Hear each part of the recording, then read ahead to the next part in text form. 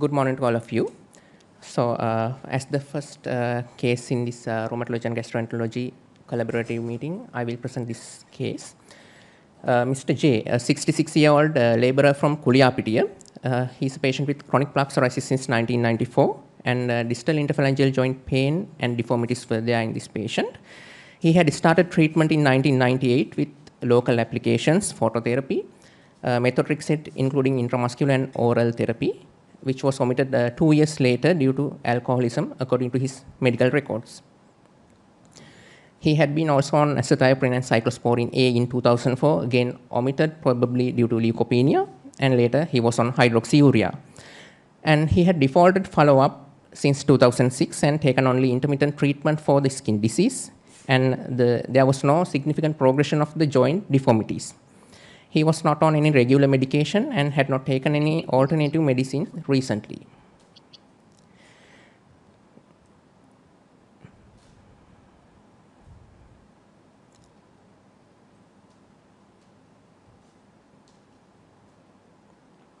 He presented with worsening skin involvement of psoriasis for 3 weeks duration, involving the scalp, trunk, and extremities. And there was intermittent pain at the distal interphalangeal joints of right fifth and left second and fifth fingers. There were no joint or finger swelling, and there was no history of stiffness as well. There was no symptoms involving other peripheral joints or axial joints. He had no fever or other constitutional symptoms, and the systemic inquiry was unremarkable. And he had been recently treated for a left foot cellulitis at the local hospital 1 week prior to the flare of the skin disease. There was no history of diabetes, hypertension, or dyslipidemia, and he was a smoker with 20-pack year history, and alcohol he had used 40 units per week in early 2000, but then it was cut down to occasional consumption for the last couple of years, and the last consumption was about 3 months back. He had no history of hepatitis, blood transfusions, IV drug abuse, high-risk sexual behavior. And the past surgical history and family history was unremarkable. So upon examination, he was not on distress or pain. The BMI was 20. There was generalized extensive erythematous scaly plaques with nail changes suggestive of flare of psoriasis. There was no palolymphadenopathy or ankle edema, and he had no significant peripheral stigmata of chronic liver cell disease. And in the musculoskeletal examination, there were flexion deformities involving the right fifth and left second and fifth distal interphalangeal joints with mild tenderness. There was no swelling or dactylitis. You will be able to see the deformities in this picture. And his investigations, the inflammatory markers were relatively normal. Full blood count was normal, platelet 196. The renal functions was also normal, and there was no diabetes. In the other investigations, we could see that his AST and ALT level were significantly elevated, and the other parameters of the liver profile were relatively normal. The ultrasound scan of the abdomen and pelvis revealed a normal study. The liver was not enlarged. The cogenicity was normal. No focal liver lesions or intrahepatic duct dilatation, and there was no ascites and no splenomegaly.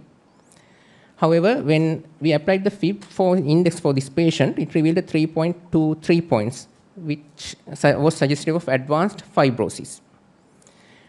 During this presentation, patient was managed with optimal dermatological management with local applications and hydroxyurea. And in summary, this patient is a 66-year-old male with chronic plaque psoriasis presenting with extensive flare of psoriasis and mild peripheral psoriatic arthritis.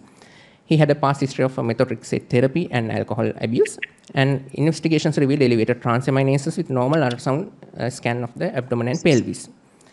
So as problems, we had a patient with extensive flare of chronic plaque psoriasis, psoriatic arthritis with chronic distal interphalangeal joint deformities with low disease activity, and altered liver profile hindering the initiation of DMARDs. So we have several questions for our expert panel. So how can we explain the liver derangement in this patient? Is it an acute problem, advanced fibrosis, or chronic liver cell disease?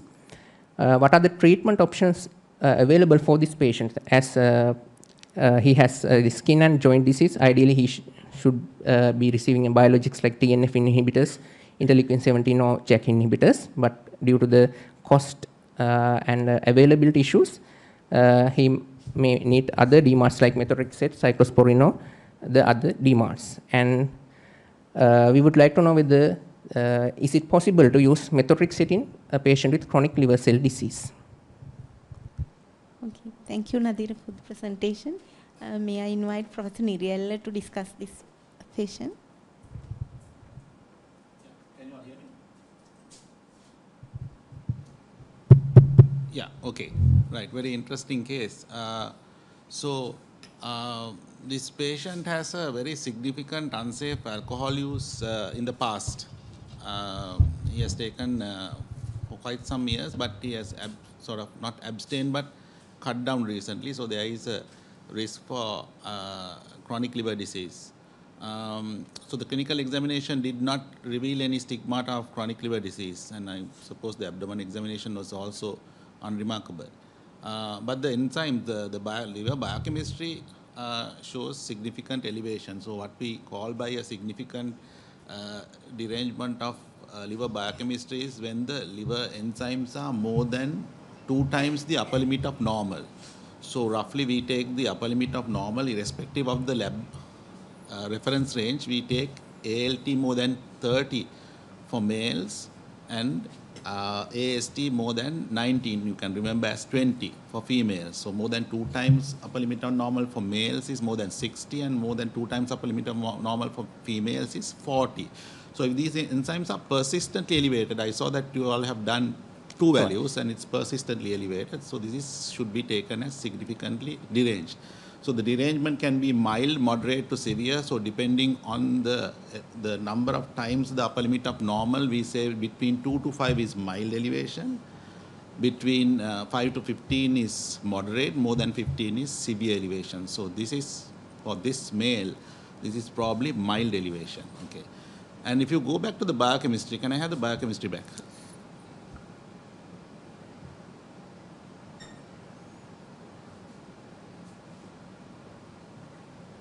Yeah. Okay. So the blood count shows normal platelets, 196. We probably will take as normal. So there is no AST, ALT reversal. So in most of the chronic liver diseases, we would expect the ALT to be more than AST, because the half-life of ALT is much longer than the AST. But in certain instances where there is chronic liver disease, liver fibrosis, architectural distortion, this AST is usually cleared by sinusoidal clearance. So in chronic liver disease and fibrosis, the AST tends to persist more. The half-life tends to go up. And that's why in cirrhosis, even in early stages, we see that the AST starts to catch up with the ALT and ultimately it reverses. So there is no, so it's starting to catch up. So if you see the AST and ALT, they are not much dissimilar. So if there was no fibrosis, I would expect the ALT to be like 136 and the AST to be like 50 or 60. But here they are trying to sort of, AST is creeping up to the ALT level. So that might be a marker of underlying liver fibrosis. But reassuring thing is that the bilirubin is normal and the albumin is relatively well preserved here, and the INR is normal. So there is no significant decompensated cirrhosis in this patient. We know that whatever that can be is some degree of fibrosis, if at all compensated, advanced chronic liver disease. We don't use the term CLCD now. Chronic liver cell disease is a term, I don't know where it came from, probably it should be avoided. The correct term is advanced chronic liver disease. Okay. The ultrasound is notoriously operator dependent. So even if there was significant steatosis, ultrasound can be reported as normal, because the ultrasound sensitivity of picking up of significant steatosis is where the liver should have about 30% of fat. Okay, steatosis by definition is more than 5% of fat. So normal ultrasound does not reassure that there is no steatosis here. And even some of the chronic liver disease features also can be missed on the ultrasound. So, but it's reassuring to have a normal ultrasound. So you go to the FIB4, yeah. So FIB4 is the first non-invasive test that we would also use in this kind of setting because it is relatively an easy test because we have these values, we have the patient's age, we have the AST and ALT and the platelet count at our disposal, and just put it into a smartphone application and you get this value. But you should use this with caution because this is not foolproof. As you know, this is age dependent. So age is a factor. You can't apply FIB4 to patients less than 35 because it underestimates fibrosis. And similarly, for patients who are more than 65, it overestimates. So for patients more than 65, the significant cutoff that we take is 2. And for patients between 35 and 65, it is reasonable to take a cutoff of 1.3. And this FIB4 is usually better at ruling out significant fibrosis, okay, not to sort of diagnose cirrhosis or advanced fibrosis. So if a patient has FIB4 less than 1.3, that is reassuring because there is very high negative predictive value for advanced fibrosis, or it simply rules out advanced fibrosis and we can be reassured there is no significant liver fibrosis. But in this patient, this value is quite high and this is very sort of worrying because the reason this is high because the AST is creeping up to catch up with the ALT. So in this kind of patient, we would need the second line assessment, which is usually a fibroscan or liver stiffness assessment by transient elastography to confirm that there is significant fibrosis. Did we have a fibroscan on this patient? Okay, right. So that would have been useful. Vananjan, you want to add anything about the evaluation?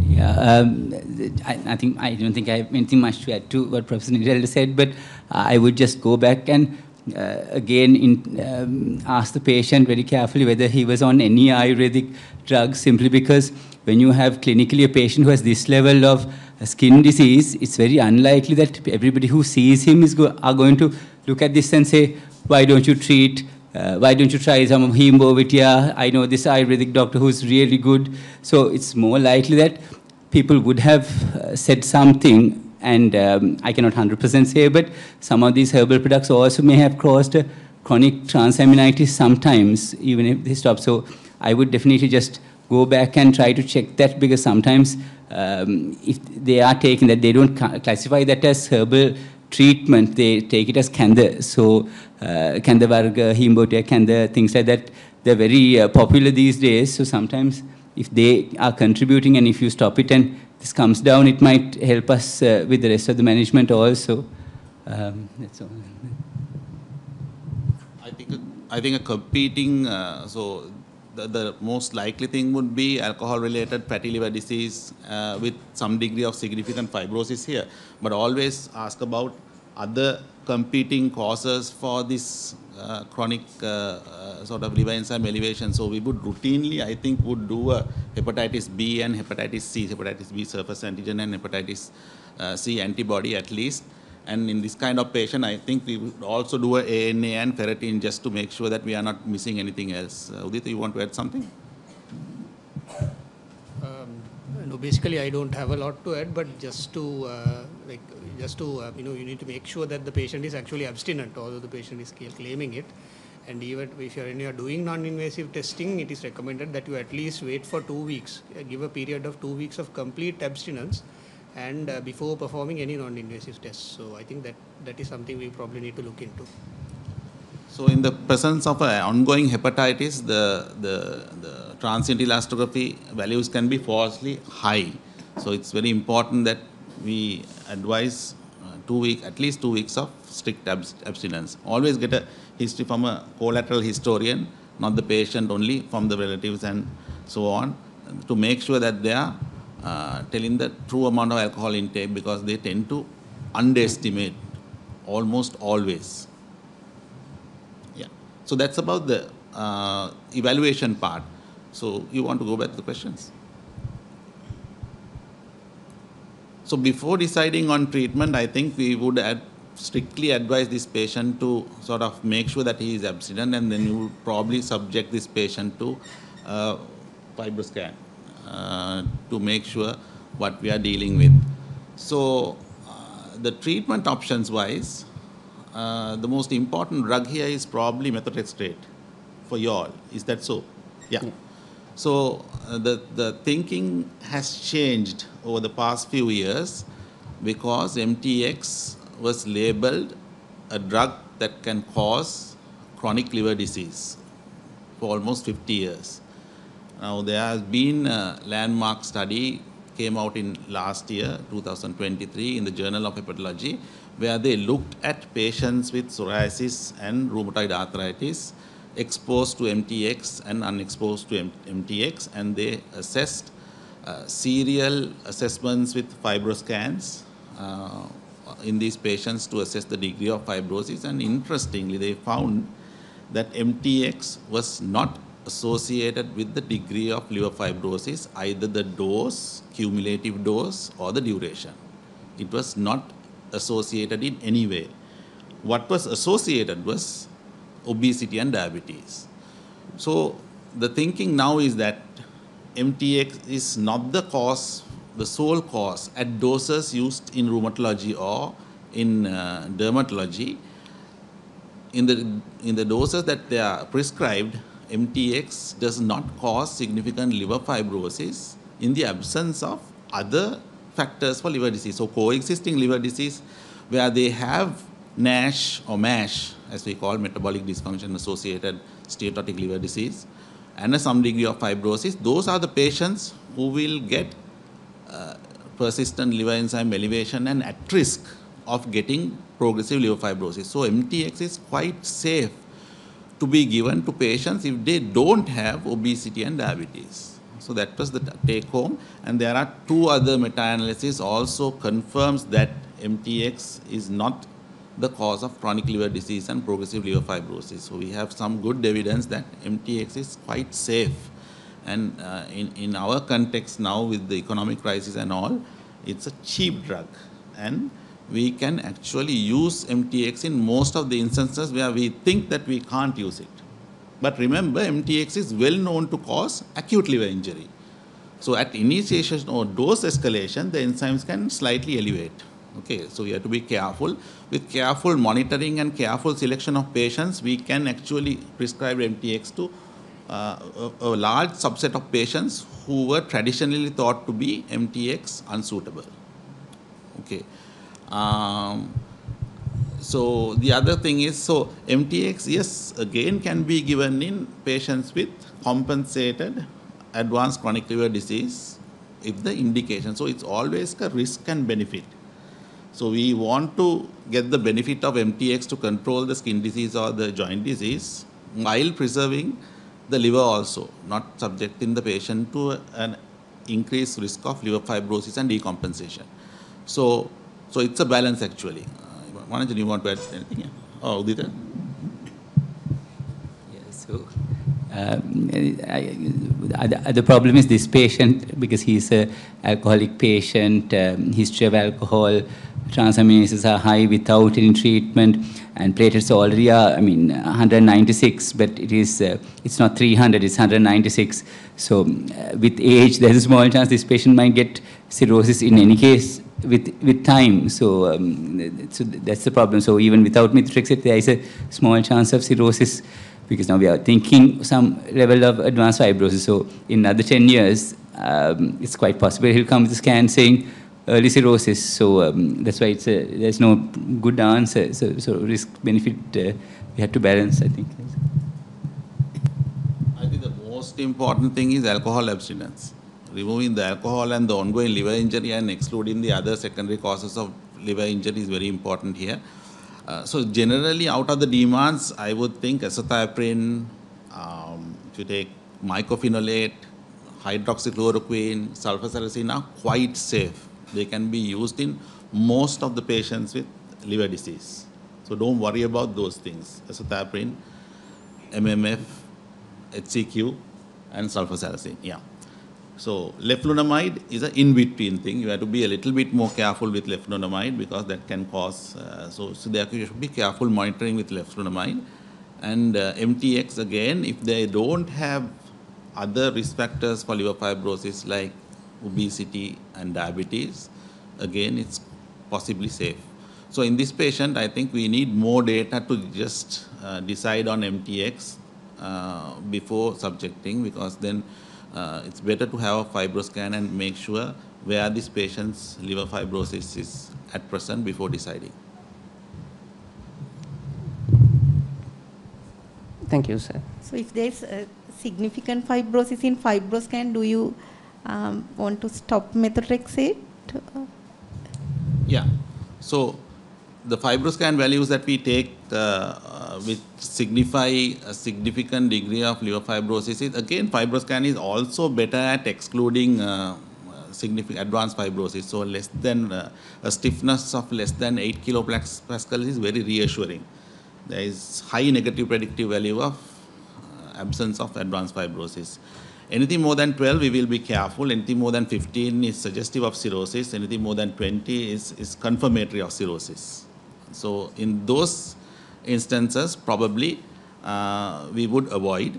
But in patients who are less than 8, definitely we can use. In the indeterminate range, we would probably go for a liver biopsy and make sure what the degree of fibrosis is, because we cannot classify this patient with a FIB4. Then we have done the fibroscan. If the fibroscan is still, the stiffness is between sort of indeterminate range between 8 and 12, the options are a liver biopsy or a MRE or MR elastography, which is not freely available for us. So it will be a liver biopsy. The other thing I want to mention is if psoriasis itself is a metabolic risk factor in comparison to rheumatoid arthritis. Yeah. So we also have observed that psoriatic patients are most of the times having liver function elevation. So it itself is a metabolic risk factor. Yeah, exactly. Yeah. Okay, so if we can always get these patients to lose weight, which is very difficult with the joint disease, that would be ideal. And we should always control the other metabolic risk factors like diabetes, hypertension, and atherosclerotic dyslipidemia while managing these patients. Lipid profile. And actually, I think we did not see a lipid profile in this patient with his age. We don't know whether there are other contributing factors also slightly. Yeah, next question.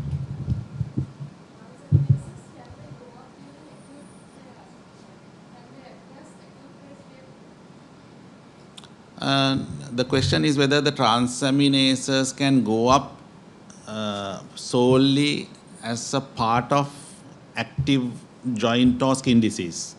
No. Very unlikely. Okay. Thank you very much, Professor Niriel. And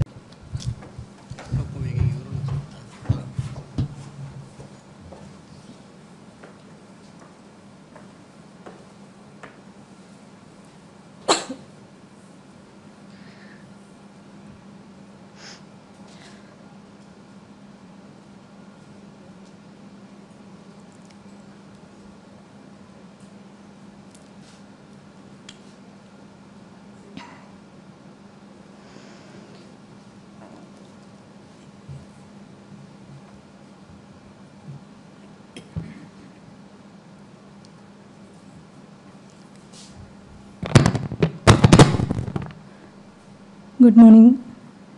Good morning, dear colleagues and honorable madams and the expert panel. Today I'm going to present a case. She is a Mrs. X, 62-year-old female with seropositive rheumatoid arthritis for 10 years. Patient was on 15 milligram of methotrexate weekly and leflunomide 10 milligram daily with good control of her rheumatoid arthritis. She was found to have pancytopenia on repeated blood counts on her routine medical visits. Apart from that, she didn't have any complaints as such. So the drugs methotrexate and leflunomide were stopped, but we noticed the pancytopenia to persist. History, she had no history of fever, no loss of weight or loss of appetite. There was no history of any chemotherapy or Ayurvedic medication, and there was no toxin exposure. There were no features of any jaundice, itching, abdominal or lower limb swelling. She had no history of any Ayurvedic medication, sharing of needle or intravenous drug abuse. There was no history of any over-the-counter medication as per patient as well. She didn't have any significant family history. The urine output, other system revealed no abnormalities. And Importantly, she did not have any diabetes or dyslipidemia. The investigations also proved the same. There was no travel history. Diet-wise, she is a non-vegetarian with average protein intake. And there was no significant surgical, family history or any allergy history. Examination, on general examination, she had an average build of BMI of 24 and the weight circumference is around 36 inches. There was no pello, not icteric. She was hemodynamically stable and there was no lymph nodes or any peripheral or abdominal edema. On abdominal examination, the abdomen was soft, no ogoromegaly or free fluid detected. Musculoskeletal examination, DAS28 is the scoring system for the activity of rheumatoid arthritis, which showed mild active disease. Respiratory and nervous system examinations revealed no abnormality. These are her investigations on first visit and subsequent visit. Even after stopping the methotrexate and leflunomide, the pancytopenia, being the WBC less than around 3.56, and the platelets were around 120, and the hemoglobin was around 9 to 10. This amount of range, actually, I couldn't put the further ranges. This persisted for around, I guess, 3 months, despite stopping the drugs. And serum creatinine and other investigations, such as fasting blood sugar, serum cholesterol, they were normal. She couldn't afford, we planned for a full lipid profile as well, which was also normal. Then we went ahead with the blood picture, which showed mild bicytopenia seen with rouleau formation, which can be due to drugs causing bone marrow depression. Consider reduction of drugs, exclude renal and liver pathology. I would like to mention at this point of time, we have been already stopped her drugs which were supposed to produce any bone marrow suppression. Then we went ahead with the renal function, which was already normal, and the full liver function test, whereas the aspartate transaminase showed 35 units per liter, and alkaline, ALT was 9 units per liter. Both were within normal range, but the AST was slightly higher than the ALT. Total bilirubin, direct bilirubin, indirect bilirubin were normal, and total protein was also normal, including the albumin and globulin.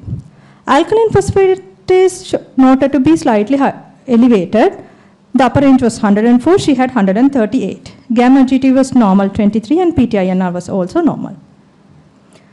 Since there was suspicion of, we are supposed to exclude the pathologies of renal or liver, we went ahead with the ultrasound abdomen, which showed early chronic liver parenchymal disease. The liver size was normal, but there was a cause echogenicity, mild cause echogenicity was found. Since it shows chronic liver cell disease with the low platelet and there was some discrepancy in the AST-ALT elevation, we went ahead and did the FIB4 calculation, which showed 6.13 points, which is advanced fibrosis. This plan, initially we gave vitamin B12 courses, but the pancytopenia persisted despite the vitamin B12, despite stopping the MTX and leflunomide. However, since there was some evidence of chronic liver cell disease, we stopped MTX and leflunomide, started on sulfasalazine, and we have done a gastroenterology referral. Now the patient is awaiting a review from the gastroenterology side. The questions we would like the questions are, what are the possibilities of pancytopenia in this patient? And if it is due to the hepatic impairment, what could be the cause of this hepatic impairment in the patient? And is there a place for FIB4 score in this context? And can we continue methotrexate in this patient because she was well controlled with methotrexate and leflunomide for last 10 years? I think Udita can take this case. Thank you.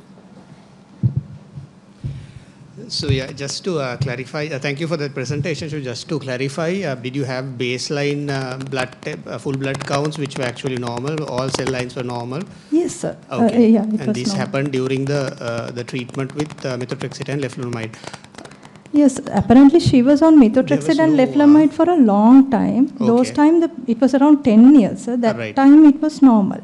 And was there any triggering event, any viral infection or any additional drugs that could have contributed to the pancytopenia during that time? Is there anything? Probably not. I think you probably would have gone into. From the first episode of pancytopenia, there was for last few months there was no incident of any fever. And Ayurvedic medication, of course, we went deep into the history, which she strongly denied.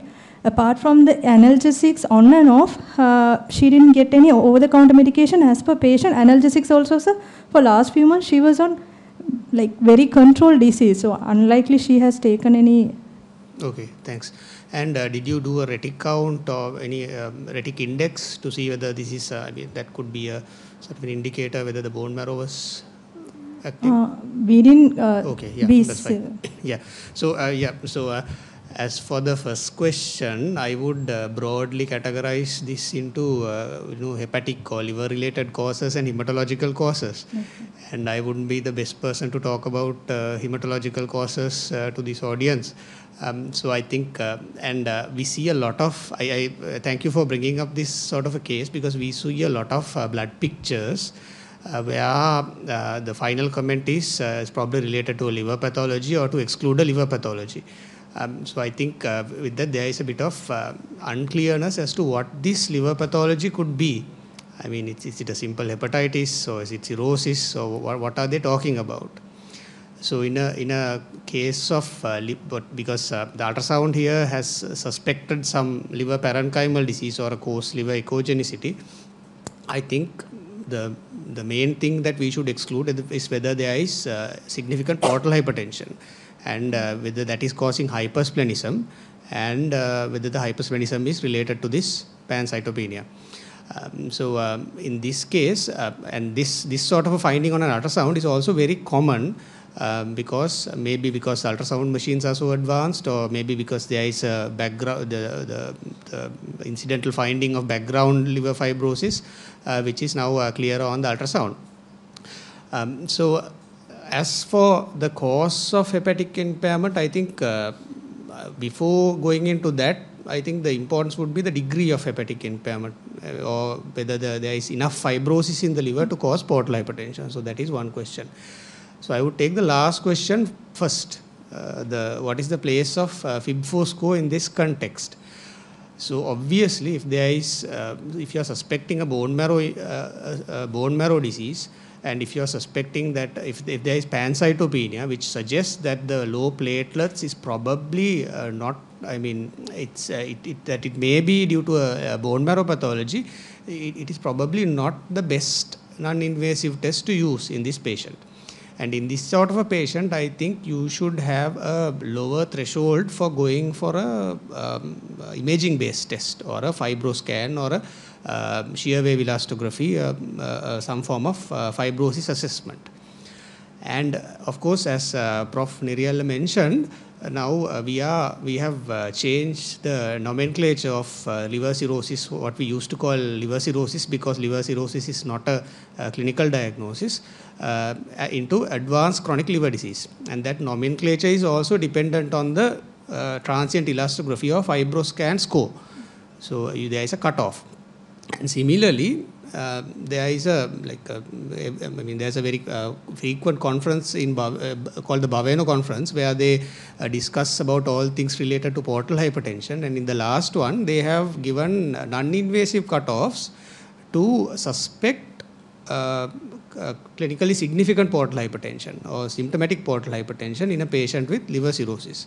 So I think in this sort of a patient, it would be important to get a fibroscan or a liver elastography done. And basically what they have said is, if it's less than 15, you can exclude clinically significant portal hypertension. If it's between 15 and 20, but of course, again, that interpretation is with the platelets. So it's going to be a bit tricky here, because we are not sure why the platelets are low. If it's more than 20, you can suspect, again, with the platelet count.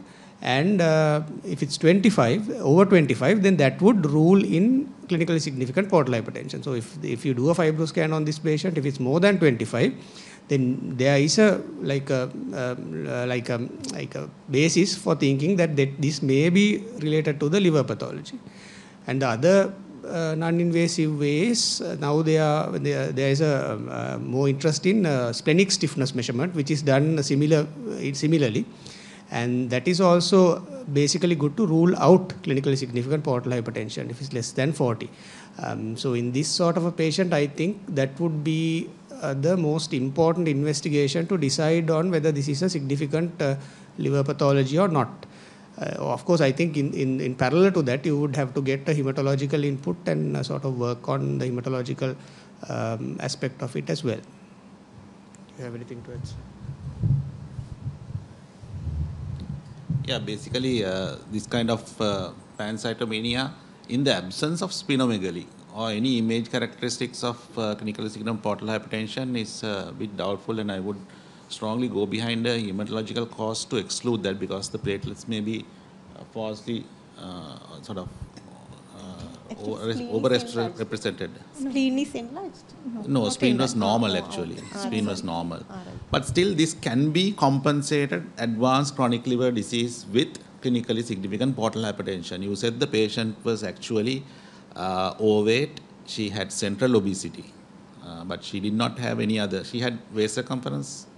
Yes, waist circumference is 36. BMI was within around 24. Yeah, anything more than 23 is overweight. Overweight. Yeah, for Asians. So this may be sort of metabolic dysfunction associated, steatotic liver disease related cirrhosis also.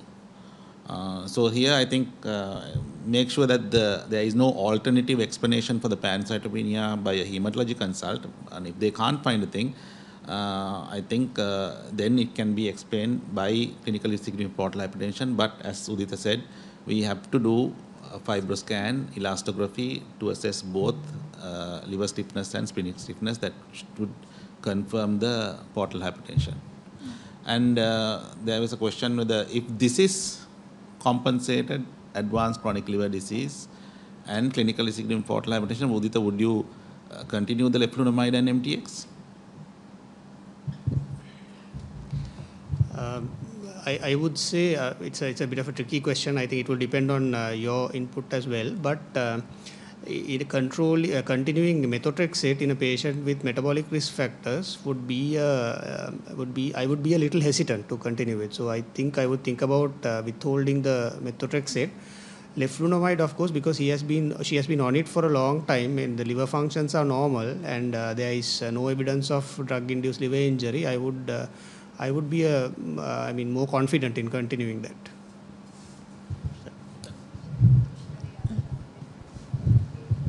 Can we have a mic? Do we have mic? No, it's okay. I'll repeat the question. Yeah.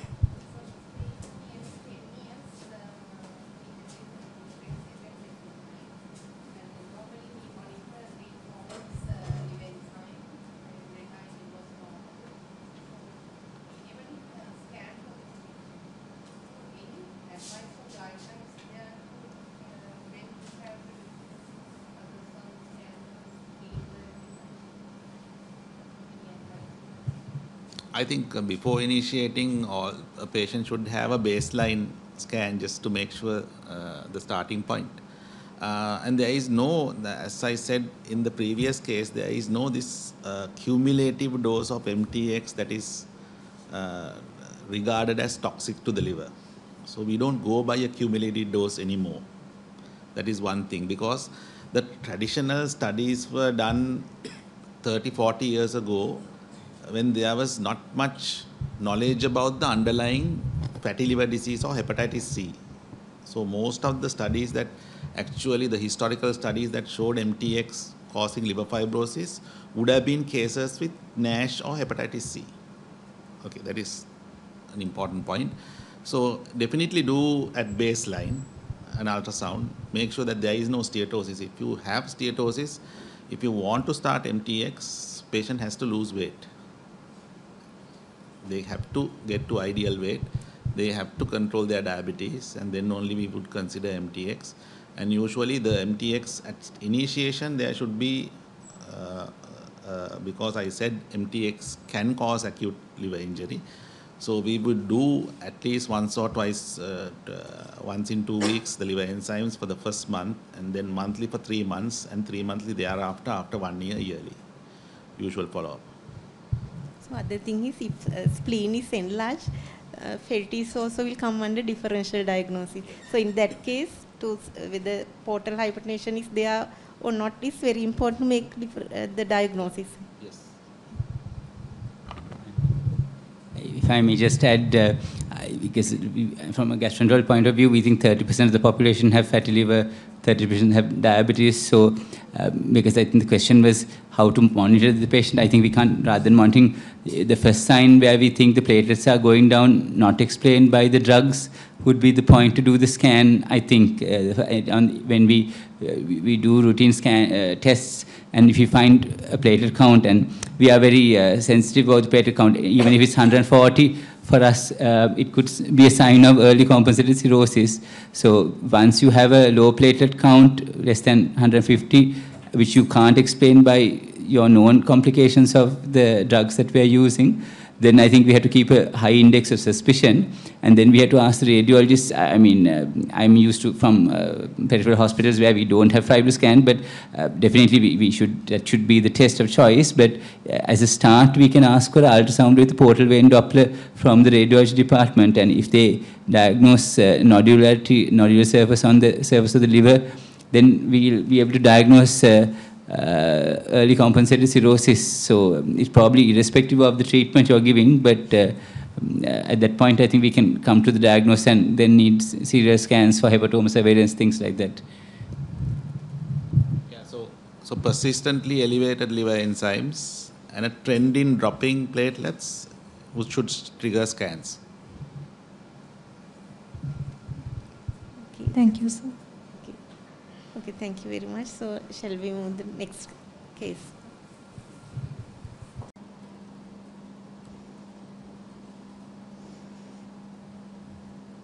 A very good morning to all of you. Today I'm going to discuss a case which was experienced by Dr. Utpala Disanayaka, who is right here in the audience. So let me start off with the clinical history. So this is a presentation which was in 2019 March. This was a 68-year-old male with controlled type 2 diabetes and normal BMI who was an occasional alcohol consumer and a non-smoker. He has presented with bilateral symmetrical polyarthritis and bilateral Achilles tendinitis for a period of 3 months with significant early morning stiffness more than 1 hour. Initial investigations revealed a normal full blood count with a platelet of 164 with normal liver function tests as mentioned here. And at the same time, anti-CCP antibody and rheumatoid factors were very highly positive with high positive titers. After these initial investigations, we came to a diagnosis of seropositive rheumatoid arthritis, and patient was started on neflunomide 10 mg daily with HCQ 200 mg daily and a low dose of oral methylprednisolone. So 2 months later, while into therapy, a full blood count was repeated, and it accordingly shows a low platelet count of 124 with normal WBC and differentials and a normal hemoglobin level. At that time, AST and ALT were normal, as well as the rest of the liver function tests. So we carried out a full blood count with a blood picture, which shows features of chronic inflammation with low platelet counts, and we wanted to exclude an ITP, which was excluded through the blood picture. For further evaluation, we also carried out an ultrasound abdomen, which revealed early CLCD.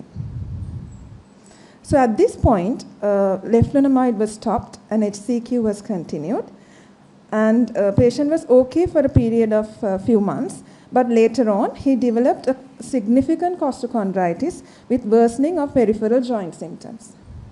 At this point, as this patient was in a rheumatoid arthritis flare, a decision was made after liaising with the gastroenterology team to start on a sulfasalazine. But unfortunately, he developed severe nausea and a significant pruritic skin rash, and therefore we could not go ahead with sulfasalazine.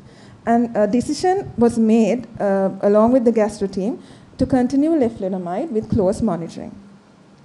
So 5 months into treatment, while patient was on leflunomide, he developed multiple recurrent infections, which were most prominently cellulitis, then chest infections, as well as urinary tract infections. But during these episodes, WBC counts were normal with elevated inflammatory markers. So at this point, after GI team discussion, we switched the patient to MTX because we had no other option. And then we continued MTX at a dose of 15 milligrams per week with folic acid cover with close monitoring of liver function tests. So we were able to put the patient on methotrexate for a period of 5 months without any complications. However, 5 months into therapy, he developed an exertional shortness of breath without cough, and therefore this was evaluated by the respiratory team. And unfortunately, while on evaluation for the above complaint, we found that the Manto was positive with normal sputum studies. An HRCT chest revealed NSIP pattern ILD with superadded chest infection. At this time, we treated the chest infection with antibiotics, and later on, since we wanted to continue reconsider biologics in this patient, we started him on isoniazid and rifampicin prophylaxis after liaising with the respiratory team. However, 3 months into anti-TB prophylaxis, there was an elevation of gamma GT levels. So at this point, we withheld therapy and we had to go back to HCQ and deflazacort 6 milligram daily.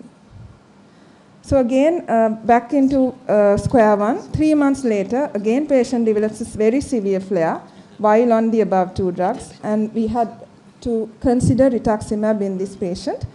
And we carried out the hepatitis screen 2D echo, which were normal, and thereafter we went ahead with 2 doses of IV rituximab, which was in 2022 August.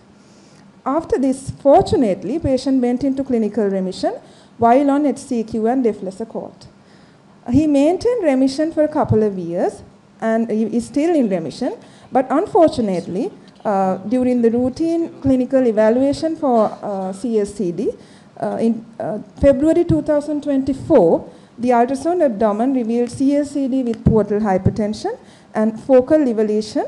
Therefore, we went ahead with the triple phase CT abdomen, which revealed CSCD with portal hypertension and 2 focal liver lesions, as mentioned here.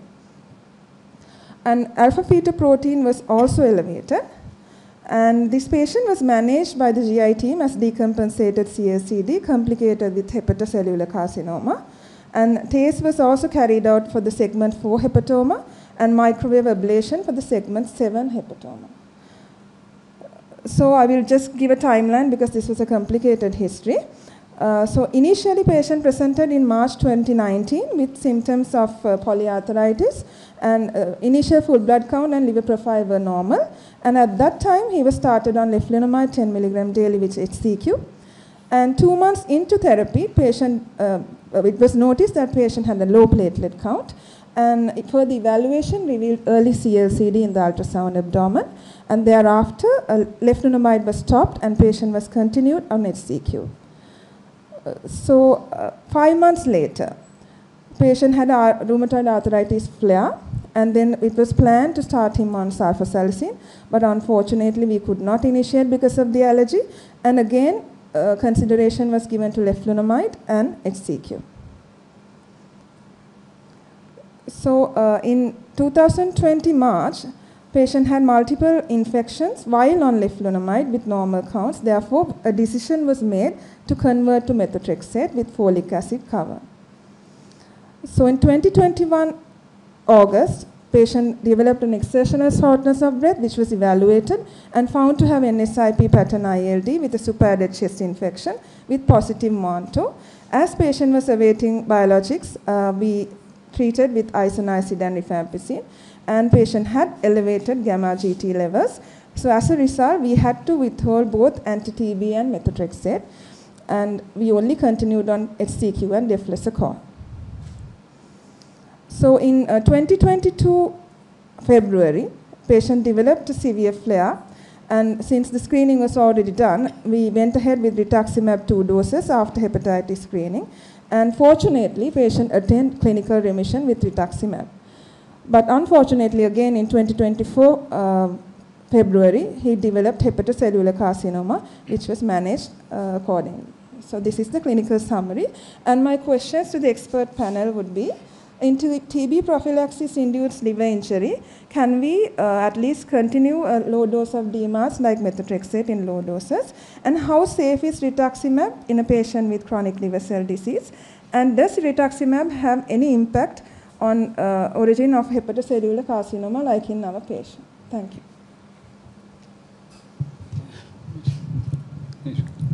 Yeah, thank you for the very interesting history. If we analyze the question, if in TB prophylaxis induced liver injury, can DMARDs cause? Actually, first of all, we have to think whether that is really anti-TB induced liver injury. So if we flip back to the liver functions where we have suspected there, here we have said TB DILI, drug-induced liver injury. I don't have the full liver profile, but as I remember, the gamma GT was 300, which is sort of, I think we took that is the sign of drug-induced liver injury. Yeah. So actually, I wouldn't completely agree with that, because actually, drug-induced liver injury, you get a transaminitis followed by a rising bilirubin trend. So that's a liver is insulted, SGOT-PT are going up, that's rising trend, and it's affecting the liver, the bilirubin starts to go up. So those are the features. You can have a cholestatic jaundice, gamma GT can be a sign, but just the gamma GT being 300, I wouldn't take it as a drug-induced liver injury, because, it's a very nice slide, but if you take the whole picture, it's actually a progression of a patient who has fatty liver associated cirrhosis, in my opinion, here. So, sorry, excuse me. So because you had a patient who was 68 at the beginning, they had diabetes, so that sort of patient, this would be the natural course of history, and you can see how the arthritis is an important factor for sure, but you can see how over about 5 years his life expectancy is significantly changing over a relatively short period of time. So actually what would be really helpful is to have his weight and BMI also on this chart, and if you see... It was actually normal BMI throughout, so it was 20. Yes, but the small things is, one is, I wouldn't say this is drug-induced liver injury for anti-TB because only the gamma GT is high. In fatty liver disease, gamma GT goes up with a little bit of weight, poorly controlled diabetes, metabolic risk factors coming into play. So that will explain the gamma GT going up. So I wouldn't say it's drug-induced liver injury. Whether we should stop that or not is another matter. So I don't think that's drug-induced liver injury.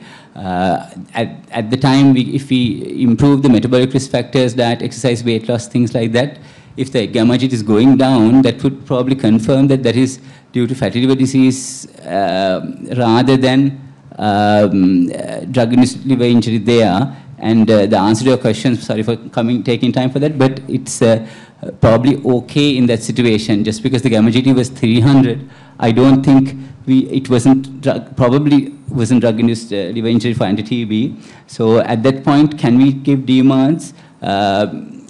We can give overall I think we have discussed DMARDs can be given, yes. Whether MTX is the best choice or is another question, because we have a patient who's having liver fibrosis. So I actually would discuss the benefits and risks with the patient. On the one hand, we know, as Professor Nere very well outlined, that methotrexate shouldn't be withheld in a patient who you need. But of course, this is a patient who has liver fibrosis, and cirrhosis is maybe what determines his life expectancy overall. So, so it's sort of yes and no. If you had something else which is effective for him, probably good. If we don't, maybe no choice, as long as the patient understands that he has cirrhosis, and it will go. Like in another 5 years, if he dies and somebody says methotrexate caused your cirrhosis, it will cause problem for the family as well as the patient. So I would, really counsel with the family and see, so as long as they understand that this is not the cause, it's probably your diabetes which is not improving, that's fine, but it's sort of a on risk benefit after counseling with the family. So what's the next question? Sorry, yes, please. Sorry. Yeah, I completely agree with Maranjana. That the gamma GT elevation itself should not be taken as drug-induced liver injury. Drug-induced liver injury is, after all, a hepatitis. And the patient would tell that patient has symptoms of hepatitis. They will have nausea, vomiting, and they will be unwell. Was this patient unwell with this gamma GT elevation, with this prophylaxis?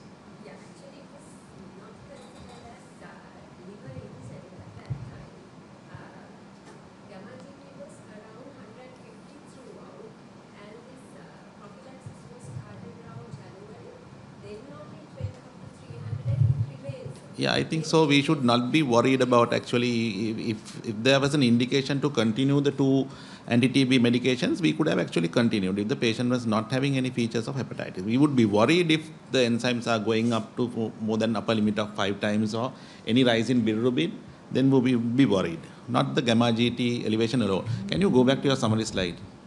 So this patient never had normal liver enzymes to start off with. You can't say it's normal because the AST and ALT, they are sort of, coming to the equal range. And his platelets have always been on the lower side. And that should be a marker of underlying portal hypertension. So this patient actually had, at the time of presentation, he would have had compensated advanced chronic liver disease. And he's a diabetic patient who is elderly. So this patient never should have got MTX, because this is a high-risk patient for advanced liver fibrosis. So in this kind of patient, we would actually not consider MTX. We would consider something like a biologic earlier. Yes, sir. Yeah. Actually, it was chronic liver cell disease because in the first scan also there was marginal Cause, yeah. and Yeah. and then that's why we stopped Good. leflunomide actually. Okay. Then sulfasalazine was started because it Yeah. was safe with the lysine of Yeah. What I'm saying is you had multiple problems with the DMARS, yes, but in this kind of patient, a biologic would have been okay in the, yeah. We considered that as well since he was getting recurrent Infections, yeah, okay, yeah, complicated patients. What about his scans? What about his scans from 2021 August? Did he have surveillance ultrasound scan every 6 months? Because this tumor is quite big. It's a 5 centimeter segment for hepatocellular carcinoma, should have been picked up. Yeah. his last scan was done in 2023 December. Okay. It was not there. Not there, okay. He presented to us with ankle edema in February. Right. Then we did the surveillance for ankle edema again. Then on That picked up. repeated scan, 6 monthly scans are there till 6 Okay. Yeah, no problem. Just what I'm saying is that every patient with advanced chronic liver disease should have 6-month ultrasound scan, preferably with an alpha-beta protein if available. So both biannual ultrasound scan and alpha-beta protein, please do that, because in your patients, they are at more risk of hepatocellular carcinoma because they are immunosuppressed. Yeah. And this gamma GT elevation also may indicate a space occupant lesion, an early one, or alkaline phosphatase. If they are creeping up, get a scan, consultant scan. Sometimes it's better. Yeah. So I think we got the answer to the second question, which was whether the biologic was accepted. So I think considering his complicated medical condition and the actual risks of other drugs, probably it was a good idea to do, and actually you have given the answer because he has tolerated rituximab very well, and that is the one where he hasn't had a complication also in this very good history. Yeah, so I don't think the second question is impact of rituximab on hepatocellular carcinoma. As far as it is a reasonable question, but probably not a very big concern in the overall picture. What you have to balance it is with the patient having a risk of getting a carcinoma or progressive fibrosis in any case. So I think in this case, I don't think we should, there's no way to blame ourselves at all about giving rituximab, because it has been a very good decision in this case. But what the causes, actually, if you go back to your summary slide, if I might just... the question is whether we could have progressed hepatocellular carcinoma or progression of this patient. Yeah, so actually, Probably yes, because what is important is his diabetic diet control throughout the last 6 years. Now, for example, they will say that, yes, they are controlling, but if you go carefully and ask, they will say they do have they're having wheat flour, string hoppers in the morning. You have to really interrogate them a lot and really challenge them. And sometimes their diet control will be poor. So those things, BMI, everything will contribute here. But in addition, I might suggest if there's anything that we could have done different, whether we could have reduced the steroid dose a little bit, because actually if you look the first one, start on leflunomide and hydroxychloroquine, even that place, you haven't added that we have given methylprednisolone from that point onwards. So the problem is fatty liver patients, it's very difficult for them to control the diet, difficult for them to exercise with all this. So steroids definitely worsen the fatty liver component. They can't, it has a metabolic impact, and fatty liver will progress, not rapidly. It's not like a drug-induced liver injury that we see, but if you start the steroids and observe them in another 2 to 3 months, not only is there weight gaining, their liver functions may also go up. That's because the fatty liver, we are creating the factors for a progression of fatty liver disease. So here also what's happening is the progression of fatty liver disease would probably aid to this overall progression, and that will aid to, I mean, not directly, but the risk factor for hepatoma is due to progression of fatty liver associated decompensated cirrhosis.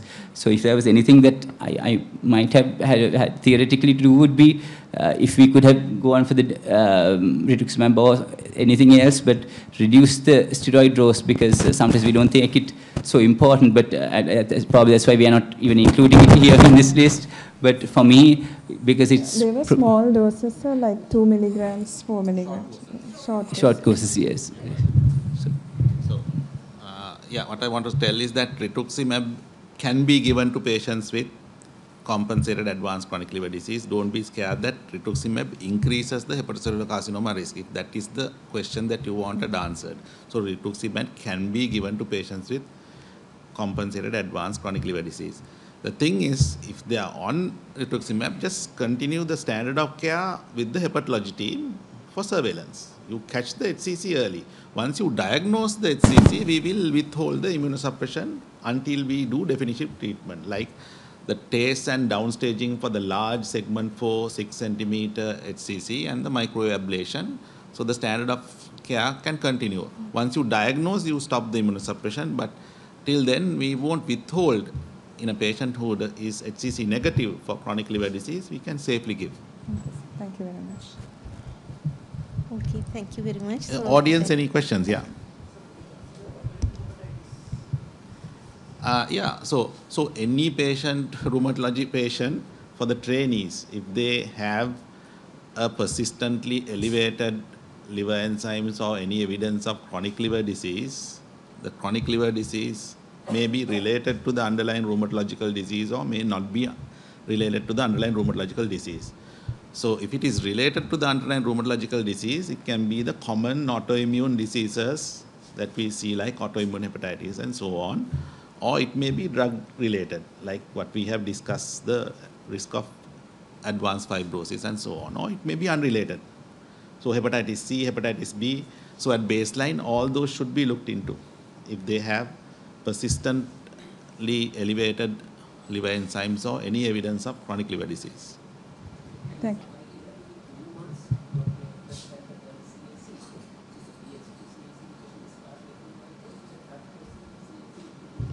No, to start off with, he had actually compensated liver disease. Yeah. Another question to you, sir. How about TNF alpha inhibitors in compensated CLC? Yeah, it is quite safe. You can use anti-TNFs in compensated patients. No problem. Thank you very much. okay, thank you very much. So shall we move to the next case?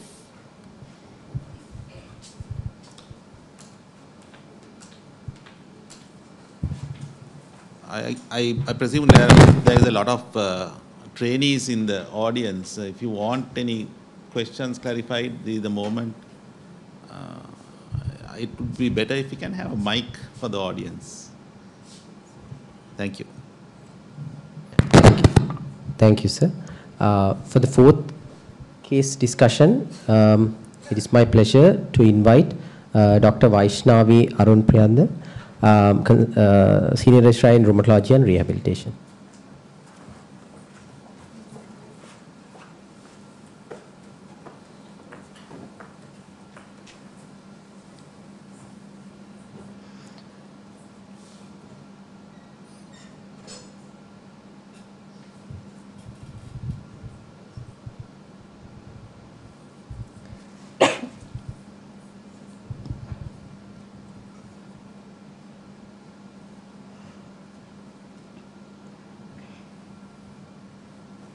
Good morning, everybody. This is my second case. So, this patient, Mrs. X, 76-year-old lady with knee joint osteoarthritis and osteoporosis for last 9 years. She presented with epigastric pain for 3 days duration. She had a gradual onset deep aching pain. There was no associated GORD symptoms or burning abdominal pain. There was no radiation that lasted throughout the day. She had mild improvement with paracetamol, no specific aggravating factor or relieving factor noted. There was no history of any associated vomiting or nausea, no loss of weight or loss of appetite, no history of jaundice, anemia or itching, and she had no history of angina.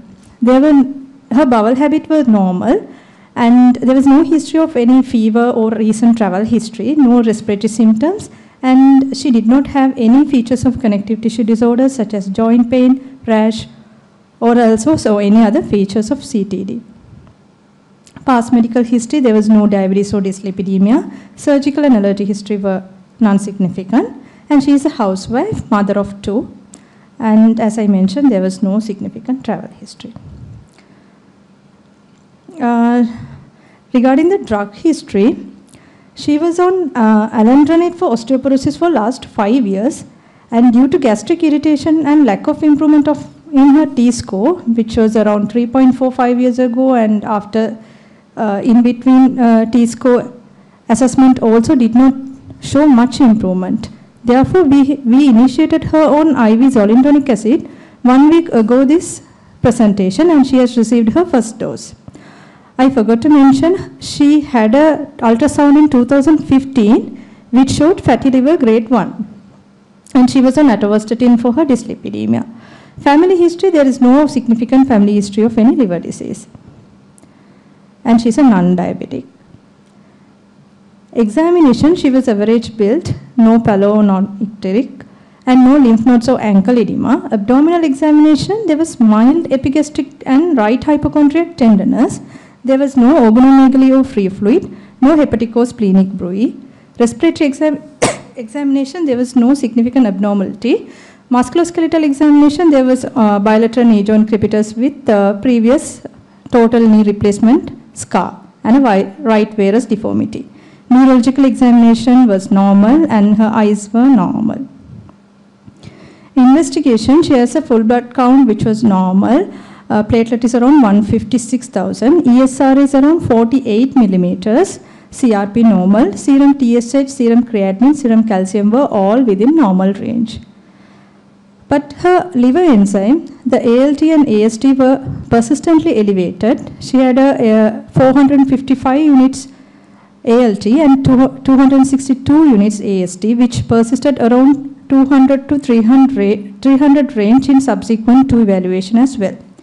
Gamma GT was 180, the normal range was 5 to 40, and alkaline phosphatase was 129. Bilirubin levels were normal. Total protein was normal, but she had a serum albumin of 3.9 with a serum globulin of 4.5. Her INR was 1.16. With this elevation, we did an ultrasound, some basic screening, and a ANA, where the ANA was positive in 1 into 1000 range. Unfortunately, the pattern was not available in that report. Ultrasound abdomen showed grade 1 fatty liver, and hepatitis B surface antigen, antihepatitis C antibody, and those were negative. So we did a hepatology referral at this time, and they continued to evaluate further, where A serum immunoglobulin G level was done, which was around 2079, and anti-smooth muscle antibody was negative, and upper G endoscopy was done, which showed only reflex esophagitis and antral gastritis, possibly drug-induced. A multidisciplinary meeting was arranged, and decisions were made to stop atorvastatin, to start vitamin E 400 international unit daily, but the transaminitis persisted, and the gastroenterology team went ahead with the liver biopsy, suspicion of autoimmune hepatitis type 1. But the liver histology showed no features of autoimmune hepatitis. Thereafter, anti-LKM antibody was also done, which was negative. Then the fibroscan was arranged by gastroenterology team, but the patient defaulted. She defaulted our clinic as well, and after 4 months later, she came to the clinic where we again evaluated her in terms of her liver functions, where the liver enzymes were normalized. Actually, the full liver function test was at that time was normal, which is around 4 months later, the initial presentation.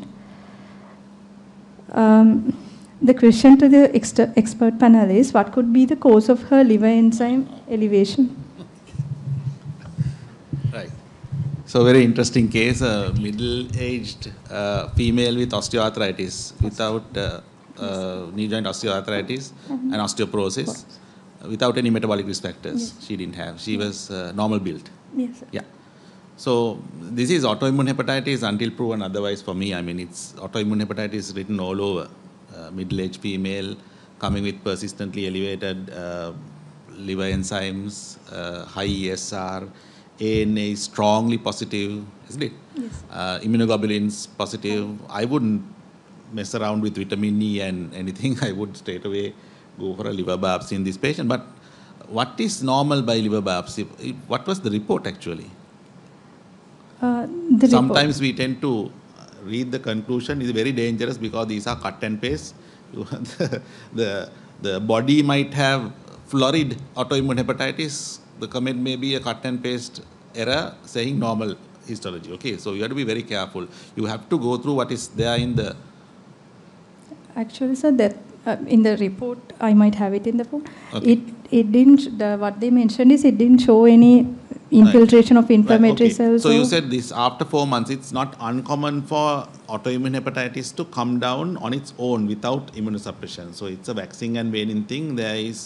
Patient can have liver enzyme normalization without immunosuppression. That is very well known. And that may be the reason it has come down. When you say normal liver enzymes, what was the last liver enzyme? Were they actually normal? Yes, sir.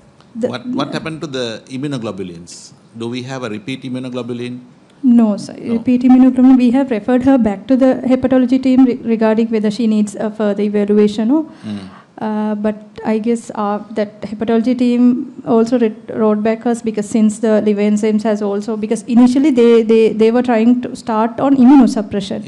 At that point of time only she has defaulted. Then since it has been normalized, they wrote back whether it could be drug-induced. The most common differential diagnosis in autoimmune hepatitis is drug-induced. Yes. Yeah, that can explain that normal liver histology. What was the gap between the liver biochemistry and the biopsy? At the time of liver biopsy, were the enzymes high? It was still elevated, but not around 400, sir. It was around 80 and 90, that range. I think there would have been a significant delay from the presentation to the liver biopsy, because the patient was tried on vitamin E and lifestyle and so on. So that would explain the less changes seen on histology. So I would not discharge this patient from the hepatology clinic. I would carefully follow up this patient for a recurrence of autoimmune hepatitis. I would do serial ESRs, immunoglobulins, and liver biochemistry. ASMA was negative. Yes, sir. ASMA was negative. So there are patients who are seronegative, and most of our patients are in fact seronegative. So that does not exclude autoimmune hepatitis. Any other comments here? Udita? Yeah, I also think that if you had done the biopsy at the time of when the transaminases were that high, I don't think it would have been normal. There must have been something. And if that when the transaminases settle down, if it didn't show significant steatosis or anything worth mentioning in the final comment, then it's unlikely that the patient has some long-standing chronic disease like metabolic associated steatohepatitis. So it's probably some episodic thing. So I would also think very strongly about autoimmune hepatitis. Actually, we are used to looking at the liver biopsy report also. I think that's also the small difference in our views, because we normally see if there's portal tracts have inflammation, how much there is, whether there's steatosis, whether there's fibrosis, things like that. So sometimes, and if now there'll be a little bit of inflammation. So if there are plasma cells, we think of autoimmune hepatitis, things like that. So it's a bit difficult to take just the last word in our opinion, because we will have to discuss. So that's why it was slight difference. Of course, like she has not been taking any other herbal products or anything like that at all. No? So yes, we'll have to monitor her, as my colleague said.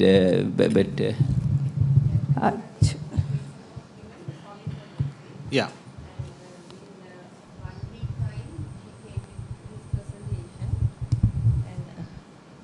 Finally, we were advised from the hepatology clinic To avoid.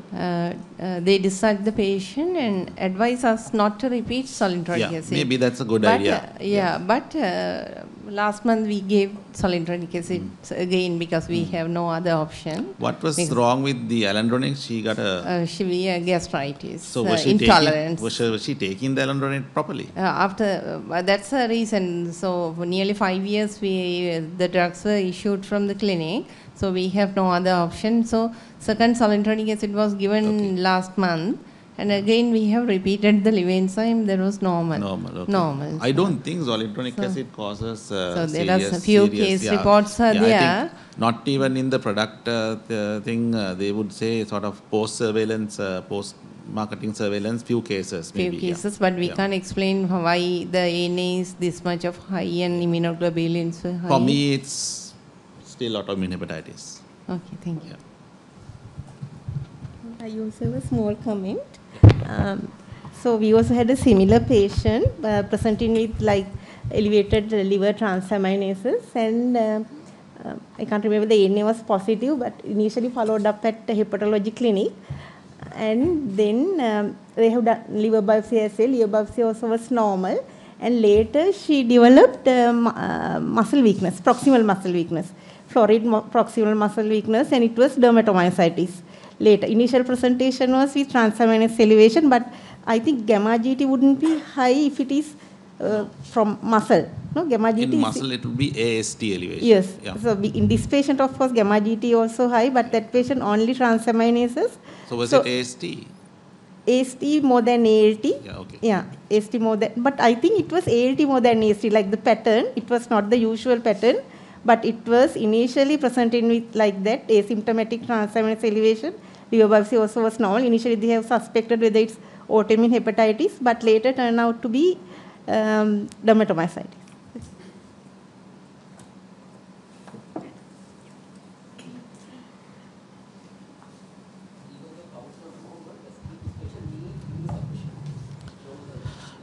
Now the biopsy is also, if the biopsy is correct, and if the biopsy is not showing any hepatitis activity index, where we look at certain components of inflammation and fibrosis for the grading and staging, if the disease is quiescent, there is no place for immunosuppression.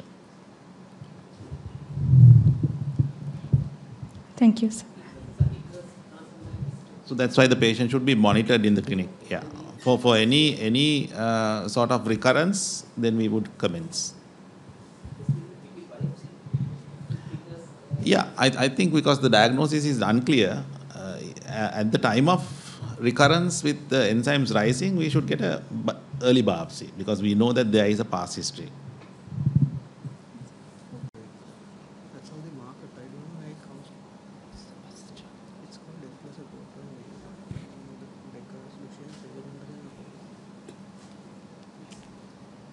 Good morning. Let me take you all through the fifth case of the today's discussion.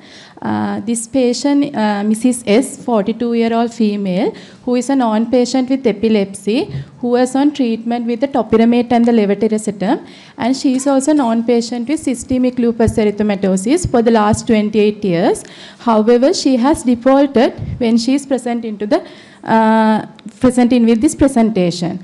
So she was admitted to the private sector, which was 1 year ago, with right side abdominal pain for 2 weeks duration, which was associated with nausea and vomiting.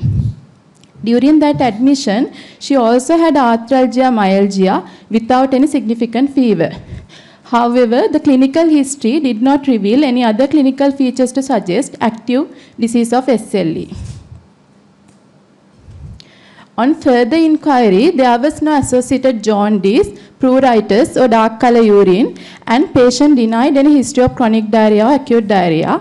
And going through her drug and the toxin exposure, she strongly denied exposure to any potential hepatotoxins, including alcohol or any illicit drugs, and there was no high-risk behavior. Her drug history was only significant for levetiracetam and the topiramate. However, she was not on any disease-modifying anti-rheumatic drugs because she has defaulted SLE treatment for the last 8 years. Examination also unremarkable other than mild right hypochondrial tenderness without any hepatosplenomegaly, icterus or pale, and there was no ascites also noted in examination. Going through her investigations, the basic investigation, full blood count revealed thrombocytopenia with platelet count of 125,000, and there was mild anemia which was normochromic normocytic. She also had the elevated inflammatory markers, including both ESR and the CRP. However, procalcitonin level was within normal range. All the other basic investigations, including renal profile and serum electrolyte, urine full report, and TSH level was normal. Coming to his liver profile, we have noted there is elevated ALP and gamma GT, as with the ALT and the AST, which was more than 3 times of upper limit normal. However, the albumin level as well as the globulin level with the total bilirubin level was within the normal range. So applying the R factor, it came as a 0.83, which was compatible with cholestatic liver injury. So considering the differential diagnosis for a cholestatic liver injury in a patient with SLE, we have go ahead with the further investigation where anti-mitochondrial antibodies was negative and hepatitis screening, which was hepatitis B surface antigen, and hepatitis C IgM and IgG antibodies were negative. Basic ultrasound revealed mild hepatomegaly with slightly increased echogenicity, which was compatible with early CLCD. However, there was no splenomegaly. So MRCP was completely normal without any evidence of primary sclerosing cholangitis and no evidence to suggest biliary obstruction or calculi. But there was a slightly atrophic pancreas without any duct dilatation. Unfortunately, during that admission, the amylase level was not available, sir. And the CECT abdomen also performed, that also showed area of low enhancement in the pancreatic head with ill-defined margins. However, there was no pancreatic or biliary duct dilatation. So they have commented regards to this pancreatic involvement, whether it's focal pancreatitis or neoplastic. So we have proceeded with the liver biopsy also. That was also normal other than the mild inflammation noted within the portal tracts. These are the autoimmune profile we have performed in the patient where ANA was positive, which was nuclear homogeneous pattern with negative dsDNA. Regard to disease activity, C3, C4 level were within normal range. And during that admission, the APS screening was also performed. That was only positive for the lupus anticoagulant. All the other 2 antibodies were negative. So then, liaise with the gastroenterology team, they have only initiated patient on the ursodeoxycholic acid. With the ursodeoxycholic acid treatment, her liver profile was completely improved after 3 months of the treatment. So in summary, this is 42-year-old female who is a non-patient with epilepsy, who is on treatment with topiramate and the levetiracetam and SLE without any evidence of the active disease, presented with right hypochondriac pain associated with vomiting. She does not have any clinical features of active SLE, and examination was unremarkable other than the mild right hypochondrial tenderness. Her investigations revealed cholestatic liver injury with mild thrombocytopenia, elevated inflammatory markers, positive lupus anticoagulants with normal C3 and C4 level. Her liver derangement was completely resolved with ursodeoxycholic acid without any immunosuppression. So our question to the expert panel. So what could be the cause for the liver derangement in this patient? Can this be a presentation of lupus hepatitis or autoimmune hepatitis? And we most of the time come across this differentiation between the autoimmune hepatitis and the lupus hepatitis. So how are we going to differentiate these two? May I just ask what happened to the platelet count at the end of the period? That was anyway within the marginal low range. We thought of it could be due to the antiphospholipid syndrome also, because recently she presented with a thrombotic event also. But the scan queried early CLCD. Early CLCD, but CECT was not. Yes, the problem is actually for liver fibrosis, this ultrasound is more sensitive than the CT actually, so we can't discount what the, if a scan says CLCD, we actually have to go through the scan again. So if there are features of nodularity on the surface, things like that, then we have to be open to the possibility for a 42-year-old female patient with CLCD. Then can we go back to the biopsy report that you had mentioned? Yes. Here you had, no, actually the biopsy, this one, that's fine, thank you. Sections of tissue displaying 11 portal tracts. There's little or no portal tract expansion, no bilateral, hepatocytes are normal, no significant steatosis. So that's an important factor because fatty liver is a possibility. Fatty liver we don't treat with ursodeoxycholic acid, but it just happens that the liver functions do resolve with ursodeoxycholic acid. This pattern is very cholestatic, and I wouldn't consider fatty liver here.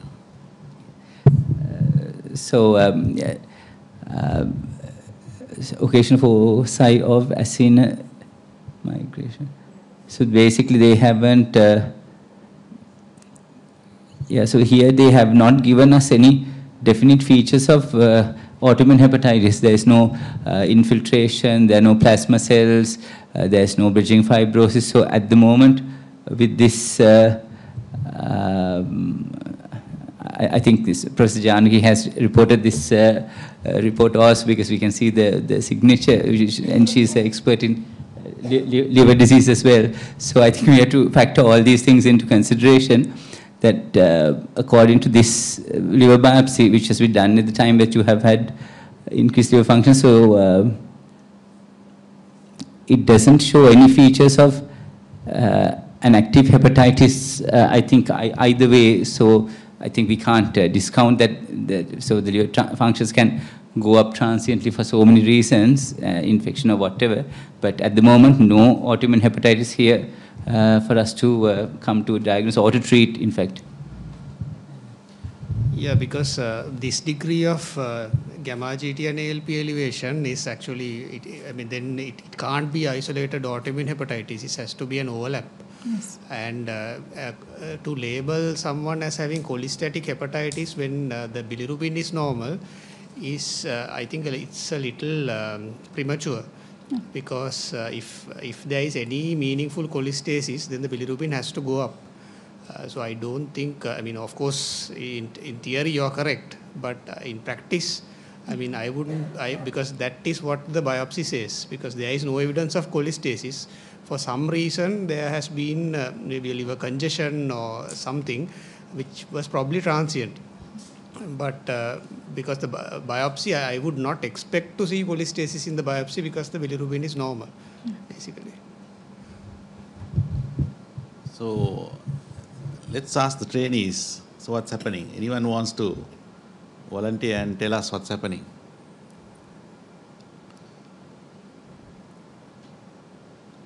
So in this patient who is SLE antiphospholipid syndrome positive, yeah.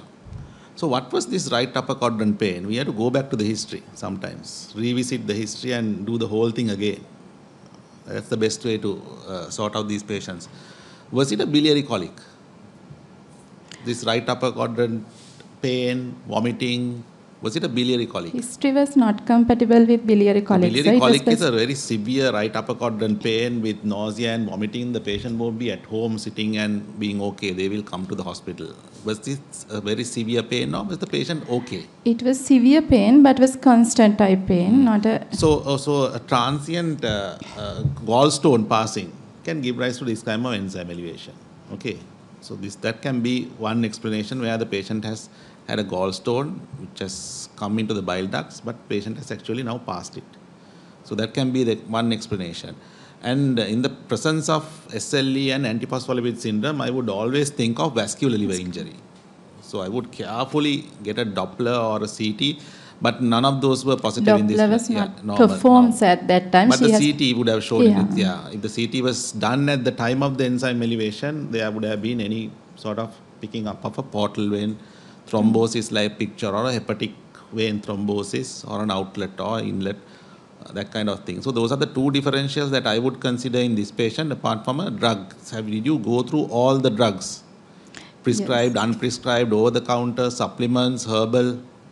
Yes, sir. She was only on the levetiracetam. She was not taking anything else. Sir, no. So I would consider a drug-induced liver injury, whether this is a stone that has passed or whether this is a vascular thing. So the MRCP didn't show anything. Yes. There were no gallstones or anything, so the stone is out. Drug is from the history. Anyway, it has settled. The other thing is vascular. But fortunately, it settled. But just to add, maybe we have to follow up to see whether what happens to the platelets, and because actually if the platelets are low and this is early CLCD, they have to have hepatoma surveillance. Because other things might be fine, but they might do well for another 10 years. But if you get a hepatoma like that previous patient, that's the actually main thing of catching early portal hypertension. So we make sure that the aren't varices, the platelets were probably okay, but hepatoma surveillance, and also we might have to follow up that irregularity in the pancreas also. I wonder whether we did anything like tumor marker CA 19-9 for pancreatic. No, sir, no. I think we should also go for a US to assess what that pancreatic lesion is. That also can explain some of the features. Yeah, and IgG4 disease, yes, definitely in this patient who is having a background of autoimmune disease, we should not forget autoimmune cholangiopathy, and if the patient can afford, IgG4 level would be helpful. Another thing to add is, why is this not primary biliary cholangitis? Trainees. Obviously the biopsy is not showing anything if he didn't have the biopsy. Sorry? Yeah, negative AMA. There is a AMA negative primary biliary cholangitis, but that is extremely rare. The other thing is, with this degree of liver derangement, the patient should have had preceding pruritus by now. So it's very uncommon to get patients who don't have pruritus to come with this degree of liver derangement. So it's not PBC.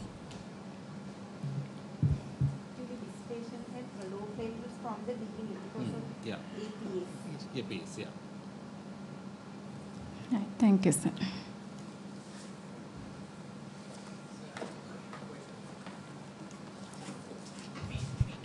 Yes, Nazif. So they mentioned after starting azodeoxycholic acid, when once the liver profile has become normal. So my question is, can we give all the credits to azodeoxycholic acid in this No, case? it would have generally come down on its own, I think. Also would have been helpful if the bilirubin was high. So there is no definite indication it was given. So we will never know whether it was the URSO or the natural history. But I think it's natural history, whatever that came down. Thank you, sir. Yeah, I think there is no indication. Thank you very much. So for the last case-based discussion, I invite Senior Registrar in Rheumatology and Rehabilitation, Dr. Shashika Madhurak.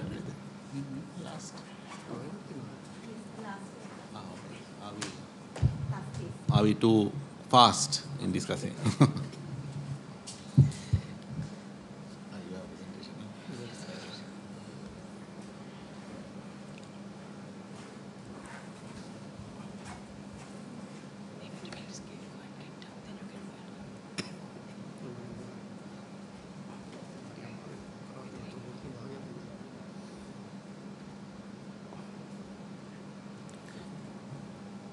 Okay, good morning to all of you again.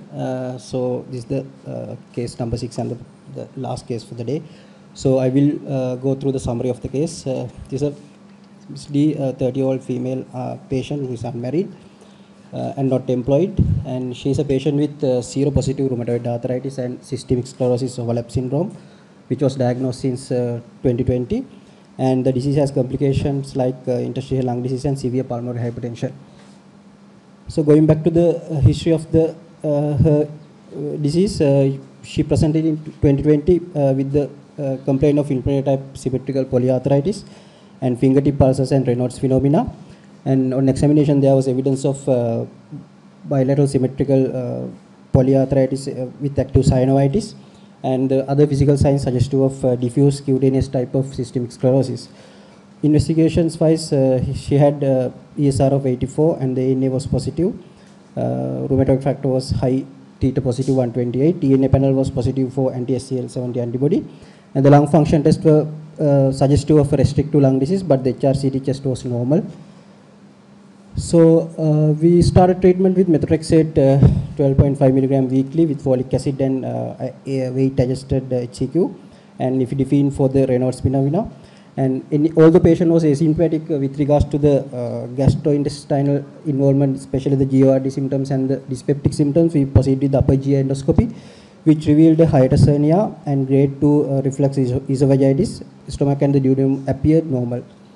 So patient was started on proton pump inhibitors and the domperidone as well.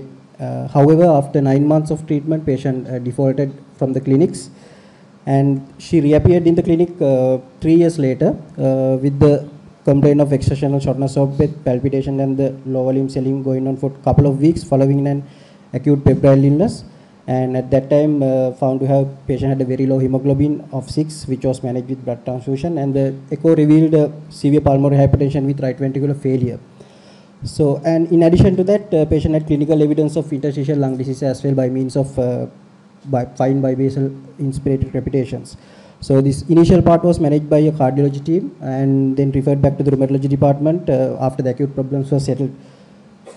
So by the time patient comes to us, patient had very active flare of the systemic sclerosis, predominant systemic sclerosis, and the ESR was very high, 114, and the HRCT test revealed NSIB pattern of interstitial lung disease. And we started treatment with IV rituximab, 6 monthly pulses together with the oral MMF. And for the anemia workup, patient had no overt bleeding. The blood pictures were suggestive of a normocytic normochromic anemia with subpopulation of hyperchromic microcytic cells suggestive of iron deficiency. There was no evidence of hemolysis. Ferritin was 400, probably related to the active disease.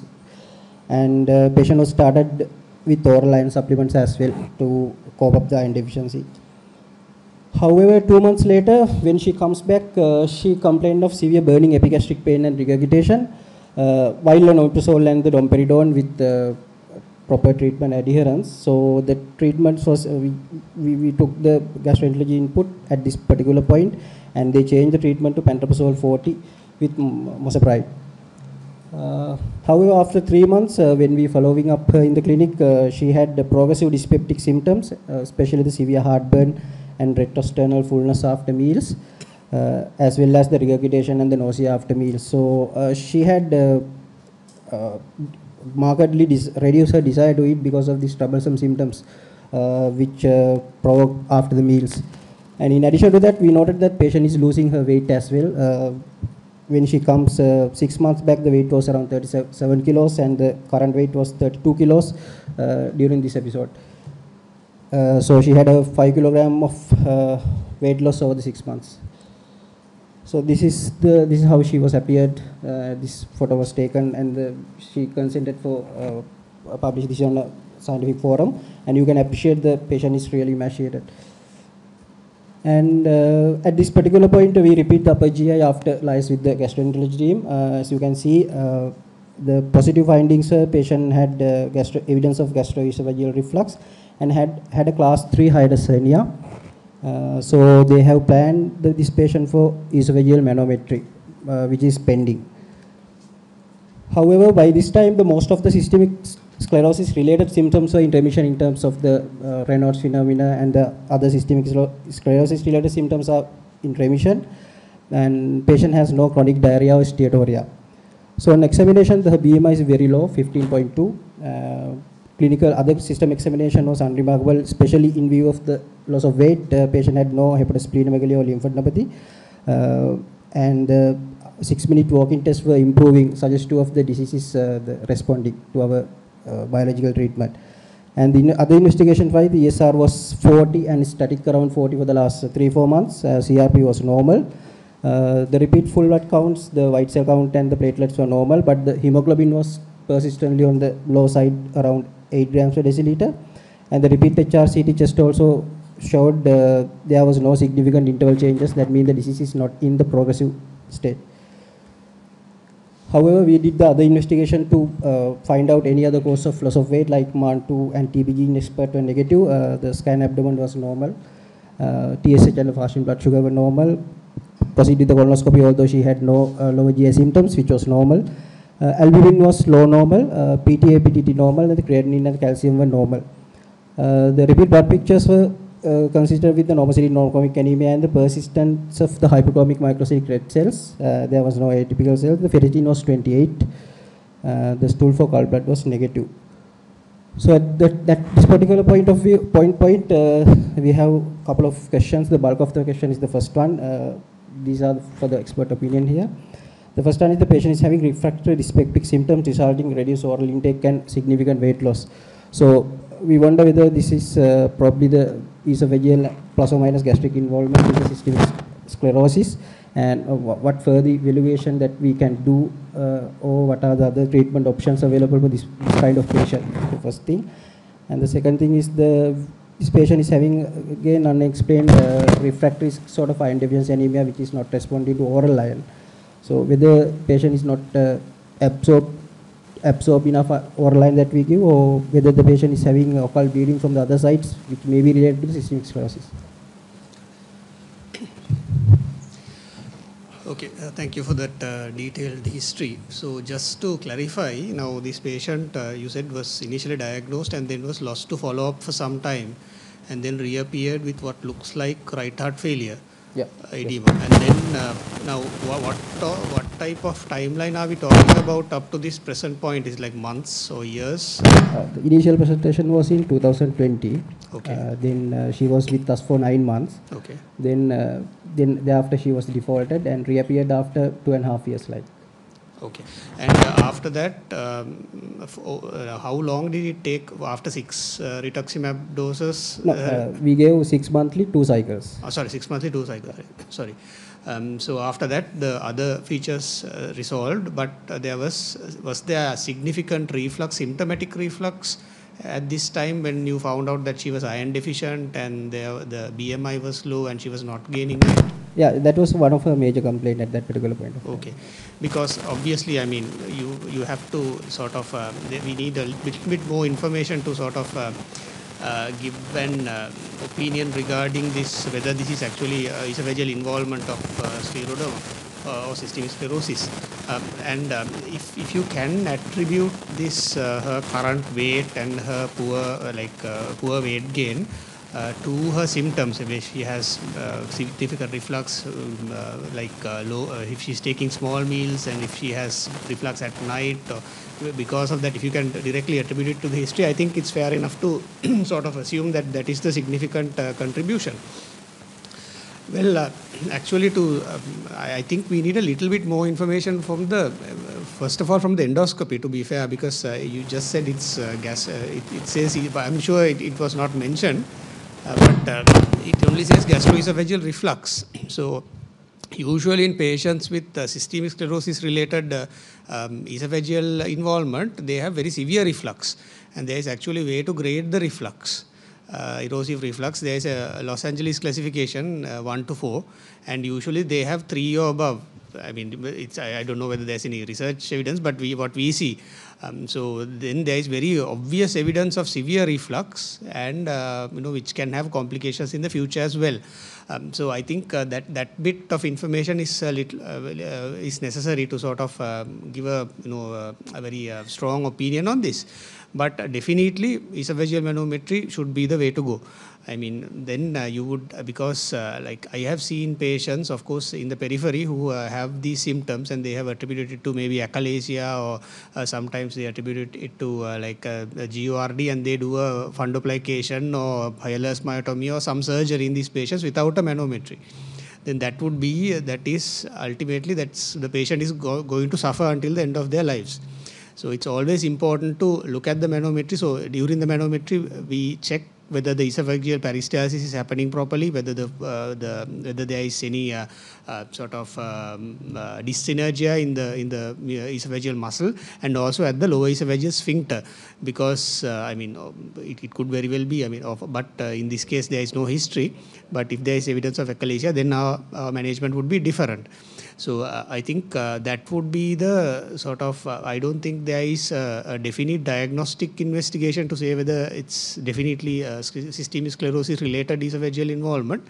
But if the esophageal manometry also shows that the esophagus is dilated and the peristalsis is happening poorly, then that would sort of confirm the diagnosis from my point of view. Of course, in optimizing the management, of course, there are several things we can try. The basic management, if it shows evidence of gastroesophageal reflux, and if there is significant symptoms, would be lifestyle management, and the PPIs I would try to optimize as much as possible. Lifestyle management, of course, you have to advise them to take small frequent meals, calorie-rich meals, and get a nutritional referral, and also manage their symptoms, sort of, especially if they get nocturnal symptoms. Make sure that you don't go to sleep like for 3 hours after your dinner. Keep your bed, the head end of the bed elevated by about 15 degrees. So those things they can try. And with regards to the PPI, that should be the backbone of the therapy. But there are certain instances, of course, in theory, there are no differences between PPI if you look at the literature. But there are certain patients who sort of respond differently. So I think there is a place for trying a different PPI, like esomeprazole or abiprazole, and maybe optimizing the prokinetics.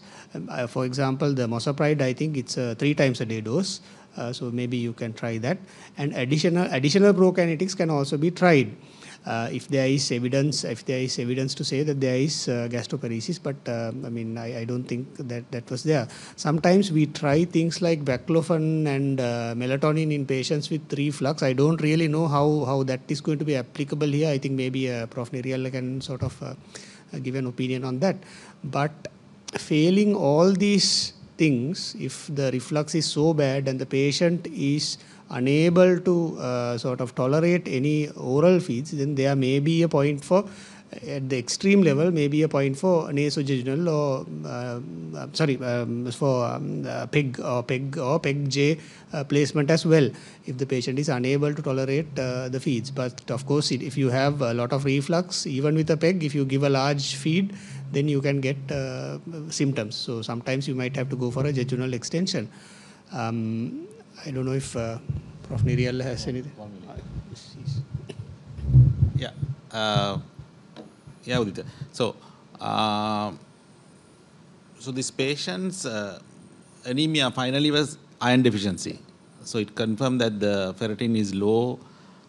We usually take a cutoff of ferritin of 45 in the presence of anemia is suggestive of iron deficiency anemia if there is no inflammation. And once the disease was controlled, ultimately the ferritin levels came down. So I would not attribute that iron deficiency anemia to the reflux unless it's Los Angeles grade 3 or 4. If it was just grade 1 or 2, or sorry, Los Angeles grade, mild degree of reflux, so we have to. So in your second question, so we have to consider some other source of blood loss, because the lower GI was normal, the upper GI, if it was not showing severe reflux, we would have to do a small bowel study, and that would be a video capsule first, and then if necessary we would do an enteroscopy. That we have to address. And yes, as Udita said, it's very important these problematic patients to get the pH and the manometry, pH, impedance and manometry, just to very clearly find out what's going on and what is the component that is causing the symptoms. So that is very important in this kind of refractory patients.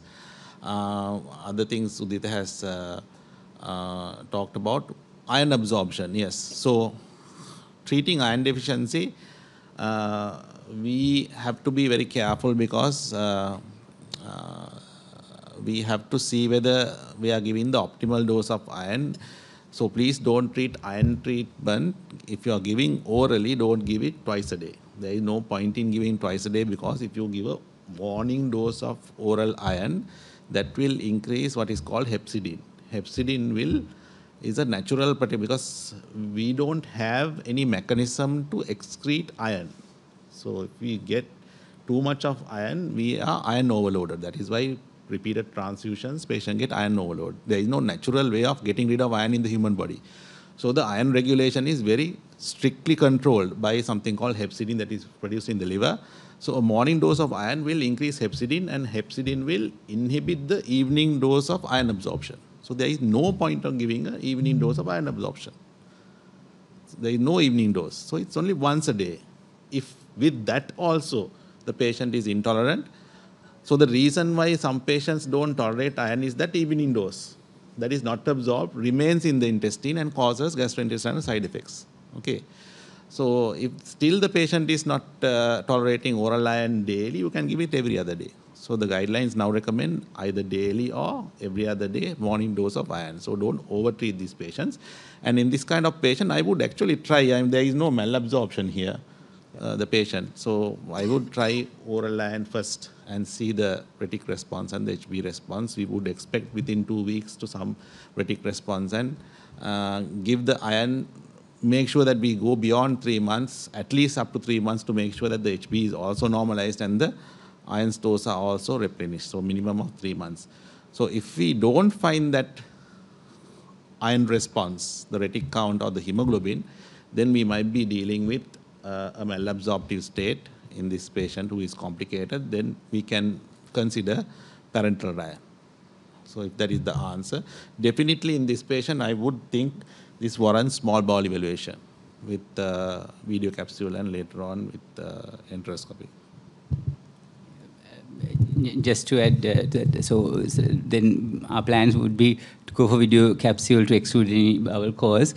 But I sometimes due to right heart failure also, intestinal edema can cause a lot of loss of appetite and symptoms also. I wonder, does she have ankle swelling or need diuretics or anything like that at the moment? When she was present in the acute stage, she had features of right heart failure, but clinically now the right heart failure is sorted, like under control. And also, I think that's about it. But I would just add sometimes, because a lot of trainees, like dyspepsia is not always to do with the esophagus. I think my colleagues might not agree, but I would screen for stress, depression, things like that as also, because the chronic illness, she's not able to do over a long period of time. You can see how she's feeling. So children they have lots of stress factors which also play. So that will also add to the interpretation of the dyspeptic symptoms, because you can see even with pH manometry, we might not offer so much more than PPIs and things like that. No indication for underapplication. So things like that may be like subtle things, but it might help in the overall management of the patient. Actually, the pH will give pointers towards a psychological component, because there is something called symptom associated sort of index and all that, where we see actually no acid or non-acid reflux, but the patient complains of symptoms. So esophageal hypersensitivity is not uncommon in these kinds of patients. So then we'll have to address with neuromodulators.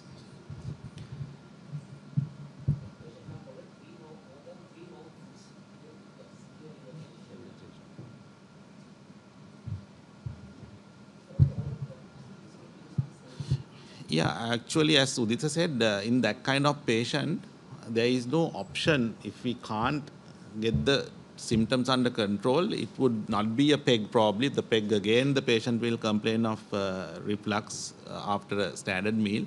So it would be a sort of PEG J or a surgical jejunostomy. Because if the patient just keeps on losing weight, that's not going to be helpful. They are going to be more frail and sarcopenic and get more infections. The chest is going to be affected overall. The quality of life and the survival is going to be poor. So I think, have you all ordered for a pH manometry? Yeah, she's awaiting the Yeah, pH so manometry. depending on that, we will have to decide on the further management. Yeah.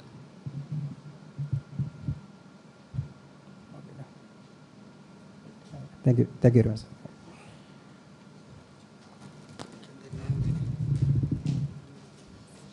At the end of very fruitful discussion, so before the next presentation by Dr. Udita Dasanayake on rheumatological drugs and liver, so I would like to speak few words regarding our view on this medication. We use a lot of medications, and out of these we just know that some medications are safe, like Professor Miriel mentioned, MMF, so mycophenolate mofetil, so we use freely even in patients with liver disease, and hydroxychloroquine, and also maybe azathioprine, but azathioprine also causes can cause liver enzyme elevation. And we know that TNF inhibitors and rituximab can be used in compensated liver disease. But most of the other drugs, there is effect on liver. Methotrexate, so it's like worth mentioning. So it's the most useful drug for us, and it's used in rheumatoid arthritis. It's the anchor drug in rheumatoid arthritis. Whenever we diagnose, that's the first drug that we start in rheumatoid arthritis. And in psoriasis also, for psoriatic arthritis as well as skin, methotrexate is effective. So that's a cheap drug, and it's very effective drug. And always we have problems with methotrexate and liver. So usually what we do is, whenever we start methotrexate, we just screen like maybe just basic liver tests, but we don't do ultrasound scan as such. So before starting methotrexate, and we start the medicine, and in about 6 weeks time we monitor the liver transaminases, and if it's more than double, usually either reduce the dose, or if more than double, always we stop, and then we wait till it becomes normal, and then restart with smaller doses. And if it is like just little elevation, so usually we reduce the dose and then reduce the dose and continue. So that's how we monitor. But with particularly when methotrexate is not effective, leflunomide is the other drug that is very effective in rheumatoid arthritis. We combine in combination. Liver transaminase elevation is more common, I think more toxic, but usually 2 monthly we monitor initially, and if it is always normal, we reduce the frequency of transaminase monitoring. And but so if it is advanced liver cell disease, as you mentioned, so we don't continue methotrexate. But as you mentioned, so according to this landmark study, so liver fibrosis is not attributed to methotrexate, but it's likely to other metabolic risk factors. That is very important to know. And even in interstitial lung disease also it was same. So earlier, so whenever there is ILD, interstitial lung disease, we used to stop methotrexate, but now we know, and even the respiratory physicians now they agree, and so we don't stop it. So we know that it's not due to the drug, but it's due to the disease itself, interstitial lung disease. So it's very important for us to know how to continue methotrexate when there is advanced liver cell disease. And we after the discussions, we know something that we have to monitor, and we have to weigh the risks and benefits and to continue. So that's one thing. So and other than methotrexate, we also want to know about these other medications. Like we heard that sulfasalazine also used. We also use sulfasalazine whenever there is liver disease. Sulfasalazine usually we use, but the allergies are commoner with sulfasalazine as the case discussed today. And other than that, we would like to know that it's great to know that it's not good to continue even low dose steroids because of when there is fatty liver. Otherwise, usually what we do is whenever there is liver disease, we continue like sulfasalazine, hydroxychloroquine, and sometimes low dose steroids. Yeah, so that is good to know that it's not good. And other than that, NSAIDs also, it's like a very important drug for us, but it's most of the time it's better not to continue on long term when it is when the disease is controlled with disease modifying drugs. So sometimes the most of us maybe like to continue NSAIDs, but it's like good to stop, and because these are also having liver side effects, and particularly when there's advanced liver cell disease, these are contraindicated, as we know. And other than these, methotrexate, leflunomide, and the other drugs and NSAIDs.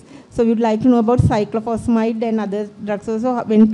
What is the limit of transaminases to start cyclophosphamide? And so yes, these are the things that we expect to know. And yeah, so thank you very much for listening.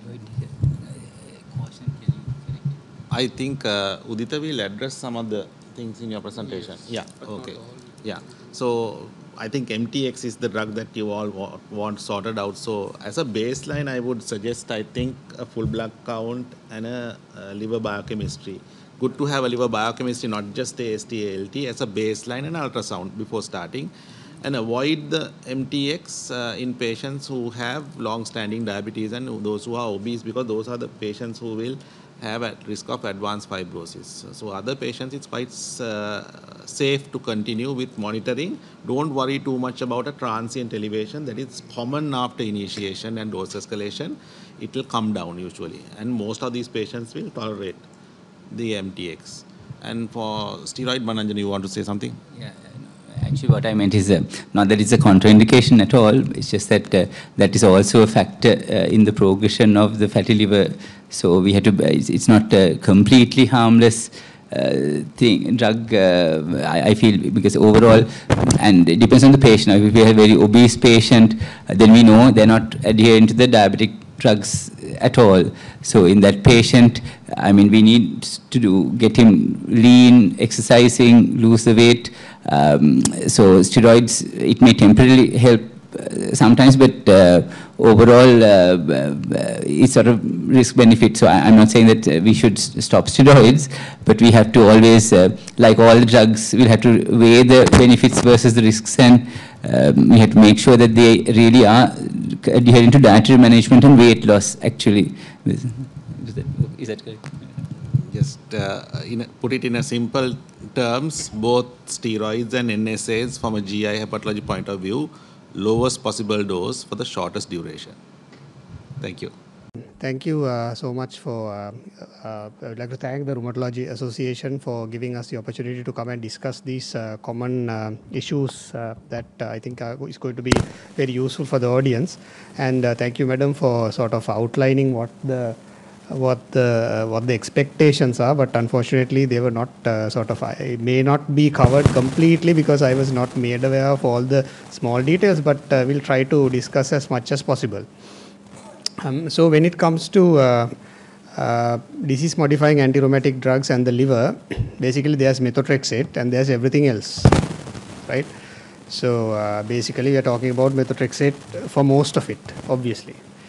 And I think all of you are a little, it's a bit of a paradigm shift to think that methotrexate doesn't cause fibrosis. Because even when you were medical students, and maybe, way before even when we were medical students, I mean, everyone was told, and it was like gospel, that methotrexate causes fibrosis. And I'm sure you're all wondering, now suddenly they had one trial, and after one trial they are saying, no, methotrexate doesn't cause fibrosis. How does that happen? How did we come to this, right? So just for, I've just put a table, of course, very incomplete, very incomprehensive, just for the initial slide. So I'm not going to go into detail on that. So let's take the bull by the horns. So try to attempt to take the bull by the horns and talk about methotrexate and liver fibrosis. Okay. So the potential liver toxicity of methotrexate, especially with the liver fibrosis, has been around for basically generations. It was first detected in the 1960s, as Madam mentioned, almost exclusively in patients with psoriasis who were taking methotrexate, right? Because the patients developed liver function abnormalities. They did liver biopsies, and the liver biopsies showed fibrosis. And they followed up with repeated liver biopsies, and the repeated liver biopsies confirmed progression of fibrosis. And they said, okay, methotrexate is causing fibrosis. But what you need to remember is the concept of what we call now metabolic dysfunction associated fatty liver or steatotic liver disease, MASLD, or NAFLD as it was called in the before this, was only came into the picture in the 2000s. So until the 2000s, we didn't know that there was something like this definitely, and the progression of metabolic the MASLD or NAFLD and the progression and the fibrosis risk, those were completely unknown, and they were basically they didn't even think about it at this time. So that metabolic side of things was completely out of the picture. And the other important disease that was not recognized at the time was hepatitis C, which can also cause steatosis, which can also cause fibrosis. So they were so sure about methotrexate-induced liver fibrosis that they did a separate histological classification called the Rheumatology classification, which was just for methotrexate-induced liver fibrosis. So this was updated until I think 1980s or 1990. So I don't know whether you can see, this is the Rheumatology classification. So basically it has steatosis, worsening steatosis, portal tract inflammation, mild fibrosis, worsening fibrosis, and cirrhosis. So that is the Rheumatology classification. But if you take the NAFLD or the MASLD histology, the histological classification that we use for that, if you compare the two, it's almost completely similar. Right? So the features of methotrexate-induced liver fibrosis that were described earlier are actually very similar or almost identical to this MASLD or MASH, metabolic dysfunction associated steatohepatitis related liver fibrosis. So that was one lingering problem that was in the background. It was always being debated. And the other reason was, now you may be wondering, now if you look at some dermatological guidelines from about 5 years ago, they were advocating routine liver biopsies for patients who are on methotrexate, right? They were always saying biopsy, biopsy, biopsy, right? So when I was a registrar, I was really confused as to why they were talking about biopsy, because biopsy is a very invasive and it's a potentially dangerous test. So why do you routinely biopsy someone? So the reason for that was, in the 1970s, they had said, okay, they followed these patients up with biochemical tests. They did liver functions, they did the transaminases, but when they were completely normal, but when they did the biopsy, there was fibrosis. So they said, okay, you have to biopsy because biochemistry is not a good indicator of methotrexate-induced liver fibrosis. And actually that is true for metabolic MASH or NASH fibrosis, because it's well known that the degree of AST ALT elevation or biochemical dysfunction does not reflect the degree of fibrosis or steatosis. So then again, there is a similarity, there is a common thing there. And then came the concept of cumulative dose. So the cumulative dose came in the 1980s, where they did biopsies in patients frequently, because by that time, okay, methotrexate was causing fibrosis, it was totally justified to do biopsies. So they did serial biopsies to see at which cumulative dose, at which point these patients started to show evidence of fibrosis. Right? So they said up to 26% of psoriasis patients develop fibrosis while on methotrexate. So they just completely justified to follow up. And then they did serial biopsies and said, okay, 1.5 grams is probably a safe cumulative dose. After that, you probably have to check for biopsy. You have to check for fibrosis by doing a biopsy. But they did further studies later, but they failed to show this, confirm this recommendation. And then the amount of data about liver fibrosis increased exponentially because of these non-invasive tests. Now we didn't need to do biopsies anymore. We had these non-invasive tests. So there was a lot of data coming with non-invasive tests without biopsies, which again didn't show any any association with cumulative dose. But what the cumulative dose does have is it is closely related to the elapsed time.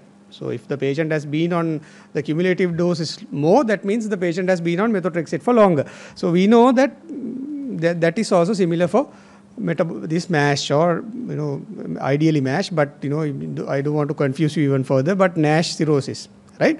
So that also takes time. It's a gradual progression, right?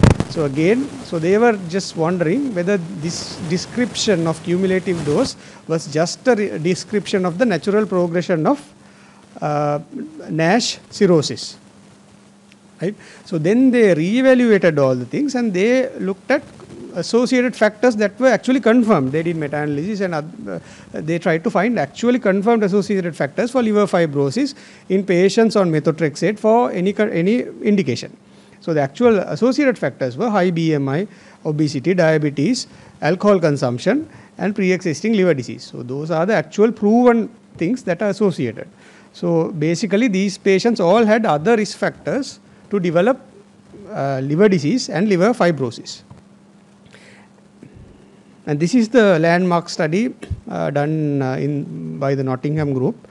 They all recruited almost about 1,000 patients and they followed them up multi-center with non-invasive markers to see whether there is any evidence of increased risk of liver fibrosis with methotrexate. But the cumulative dose of methotrexate or the duration of methotrexate was not associated with elevated liver stiffness. And the actual things that were related were type 2 diabetes and body mass index. So then they said, finally, advanced liver fibrosis and cirrhosis that were previously attributed to methotrexate are actually caused by metabolic liver disease or other chronic liver diseases and not by methotrexate itself, right? So there is not enough evidence to say that methotrexate initiates liver fibrosis. But then the question is whether it is completely safe to give methotrexate to a patient who already has liver fibrosis. There are, I'm sure you can't see this, but there are, certain mechanisms that have been postulated which, through which methotrexate can induce liver not induce, but sort of promote liver fibrosis. Like, it increases the fibroblast differentiation, collagen formation, it increases the free radical formation. So all these putative mechanisms are still there. So it may have an indirect role in the progression of, it should be MASLD here, but I use NAFL because that's the commoner term. So it might have an indirect role in the progression. So we have to be a little careful with using methotrexate in patients who already have liver fibrosis. And it also causes folate deficiency, which may also play a role. But this is yet to be proven, and as of yet there are no clear recommendations as to when to stop and when to start and when not to give. But of course something that is well known is, as Madam said, acute hepatotoxicity due to methotrexate. This is actually dose dependent. So it is a very clearly, you can show a clear association. It's very common when you use high doses like 25 milligrams a week, right? But in lower doses, it is very, it's relatively uncommon. That's what the literature says at least. So usually it's a moderate and transient elevation of enzymes. Fulminant or life-threatening severe acute hepatitis has only been described with high dose methotrexate given parenterally, usually in a chemotherapy setting. So it has not been described in these normal doses we use in everyday practice. It is rarely more than 3 times upper limit of normal. And as Madam said, you can actually reduce the dose and you can continue the methotrexate if the AST/ALT improves. And of course, you can stop and re-challenge, which is also very well accepted.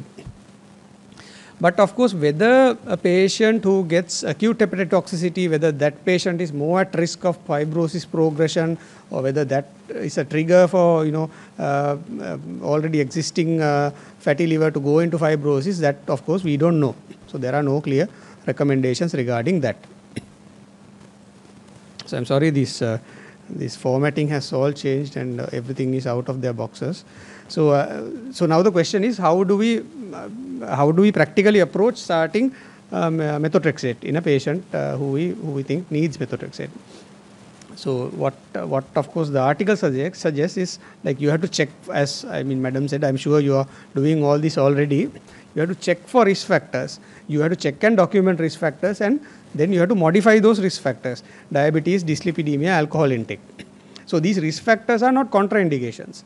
These are just indicators that you need to be extra careful in these patients, and you need to take additional measures to make sure that the patient doesn't develop progressive liver disease.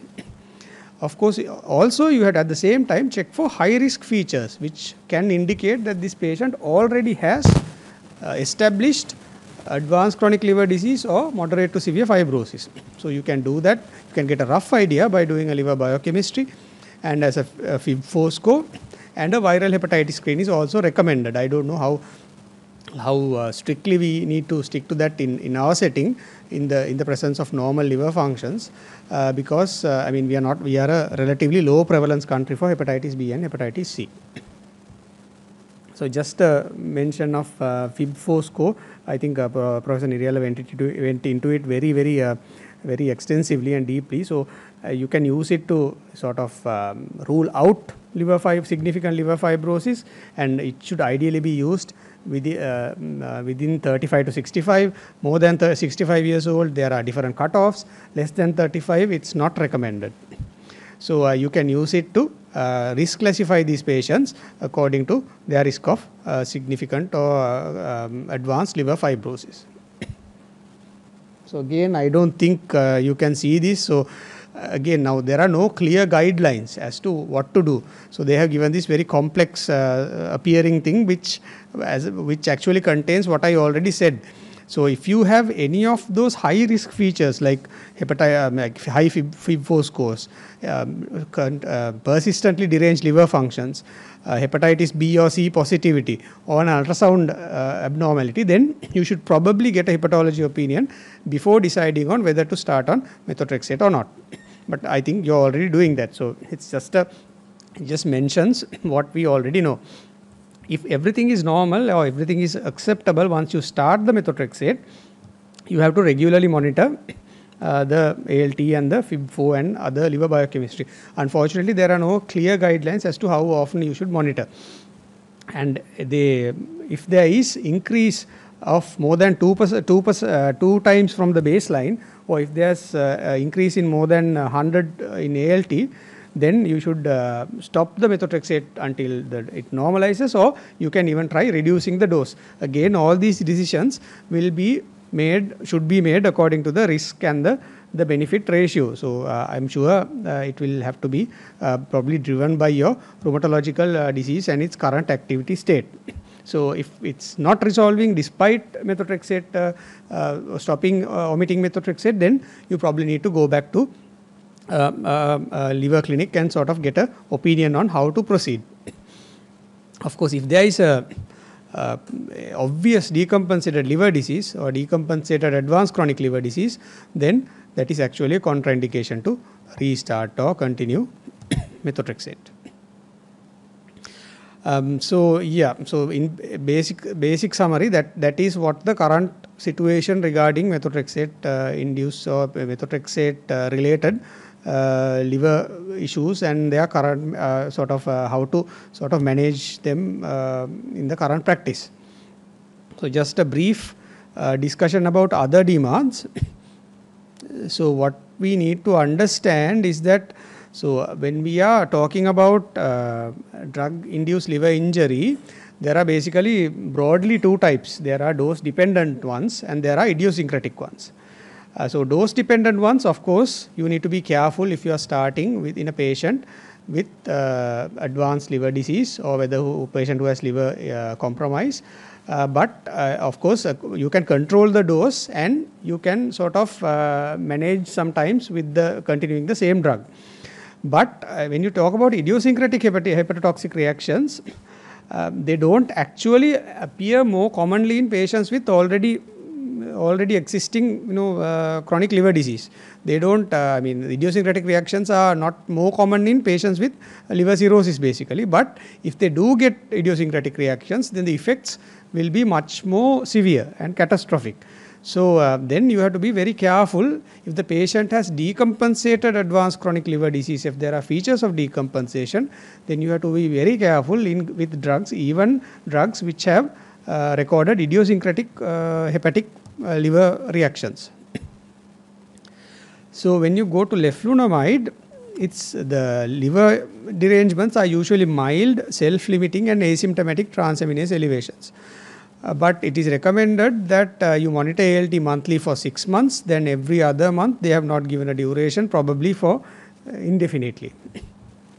Severe injury is rare, but an interesting thing about leflunomide, it is actually secreted through the enterohepatic circulation of bile salts. So you can use bile salt binders like cholestyramine to help with leflunomide clearance in a case of severe hepatotoxicity with leflunomide, and that will help to clear the drug quickly of the system. And of course, most of these drugs have an increased risk of hepatitis B reactivation.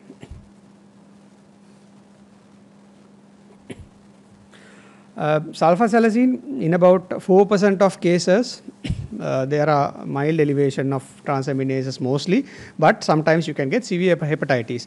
And as was discussed earlier, sulfasalazine usually causes sort of a allergic type of, it is usually associated with a DRESS syndrome.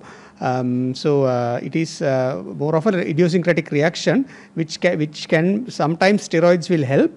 But then if you get a severe reaction with sulfasalazine, then you should definitely not re-challenge. And when you get a reaction with sulfasalazine, it is not always due to the sulfa.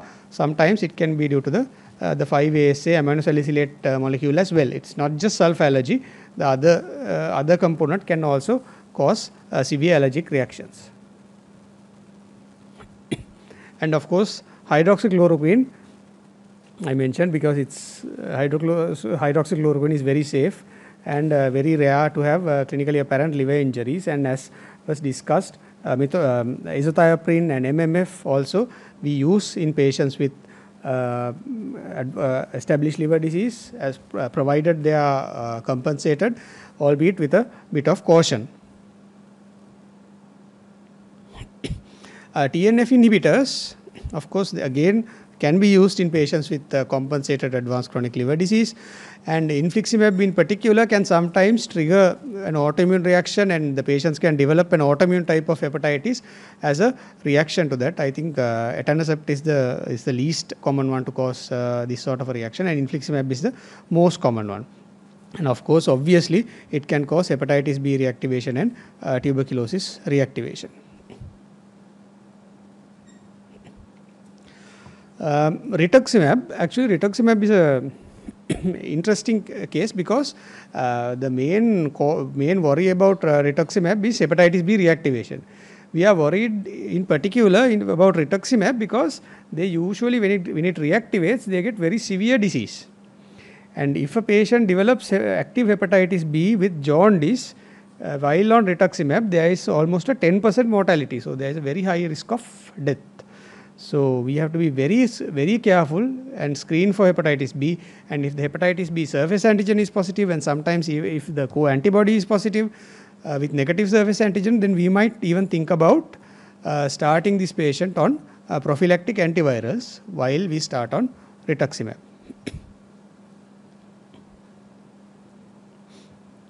So this is, I suppose, not new, but some tofacitinib, which is now becoming widely available. I think there are other Janus kinase inhibitors that are coming out in their class.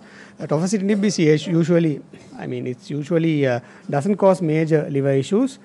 Elevated transaminases more than 3 times upper limit of normal in 1 to 2%, and they often resolve without any dose adjustment. So you can just monitor and see And of course, there is a theoretical risk of hepatitis B reactivation. So yes, that's actually all I prepared. If you have any questions, I suppose we can entertain, and I'm sure the expert panel will help me in sorting out your any queries.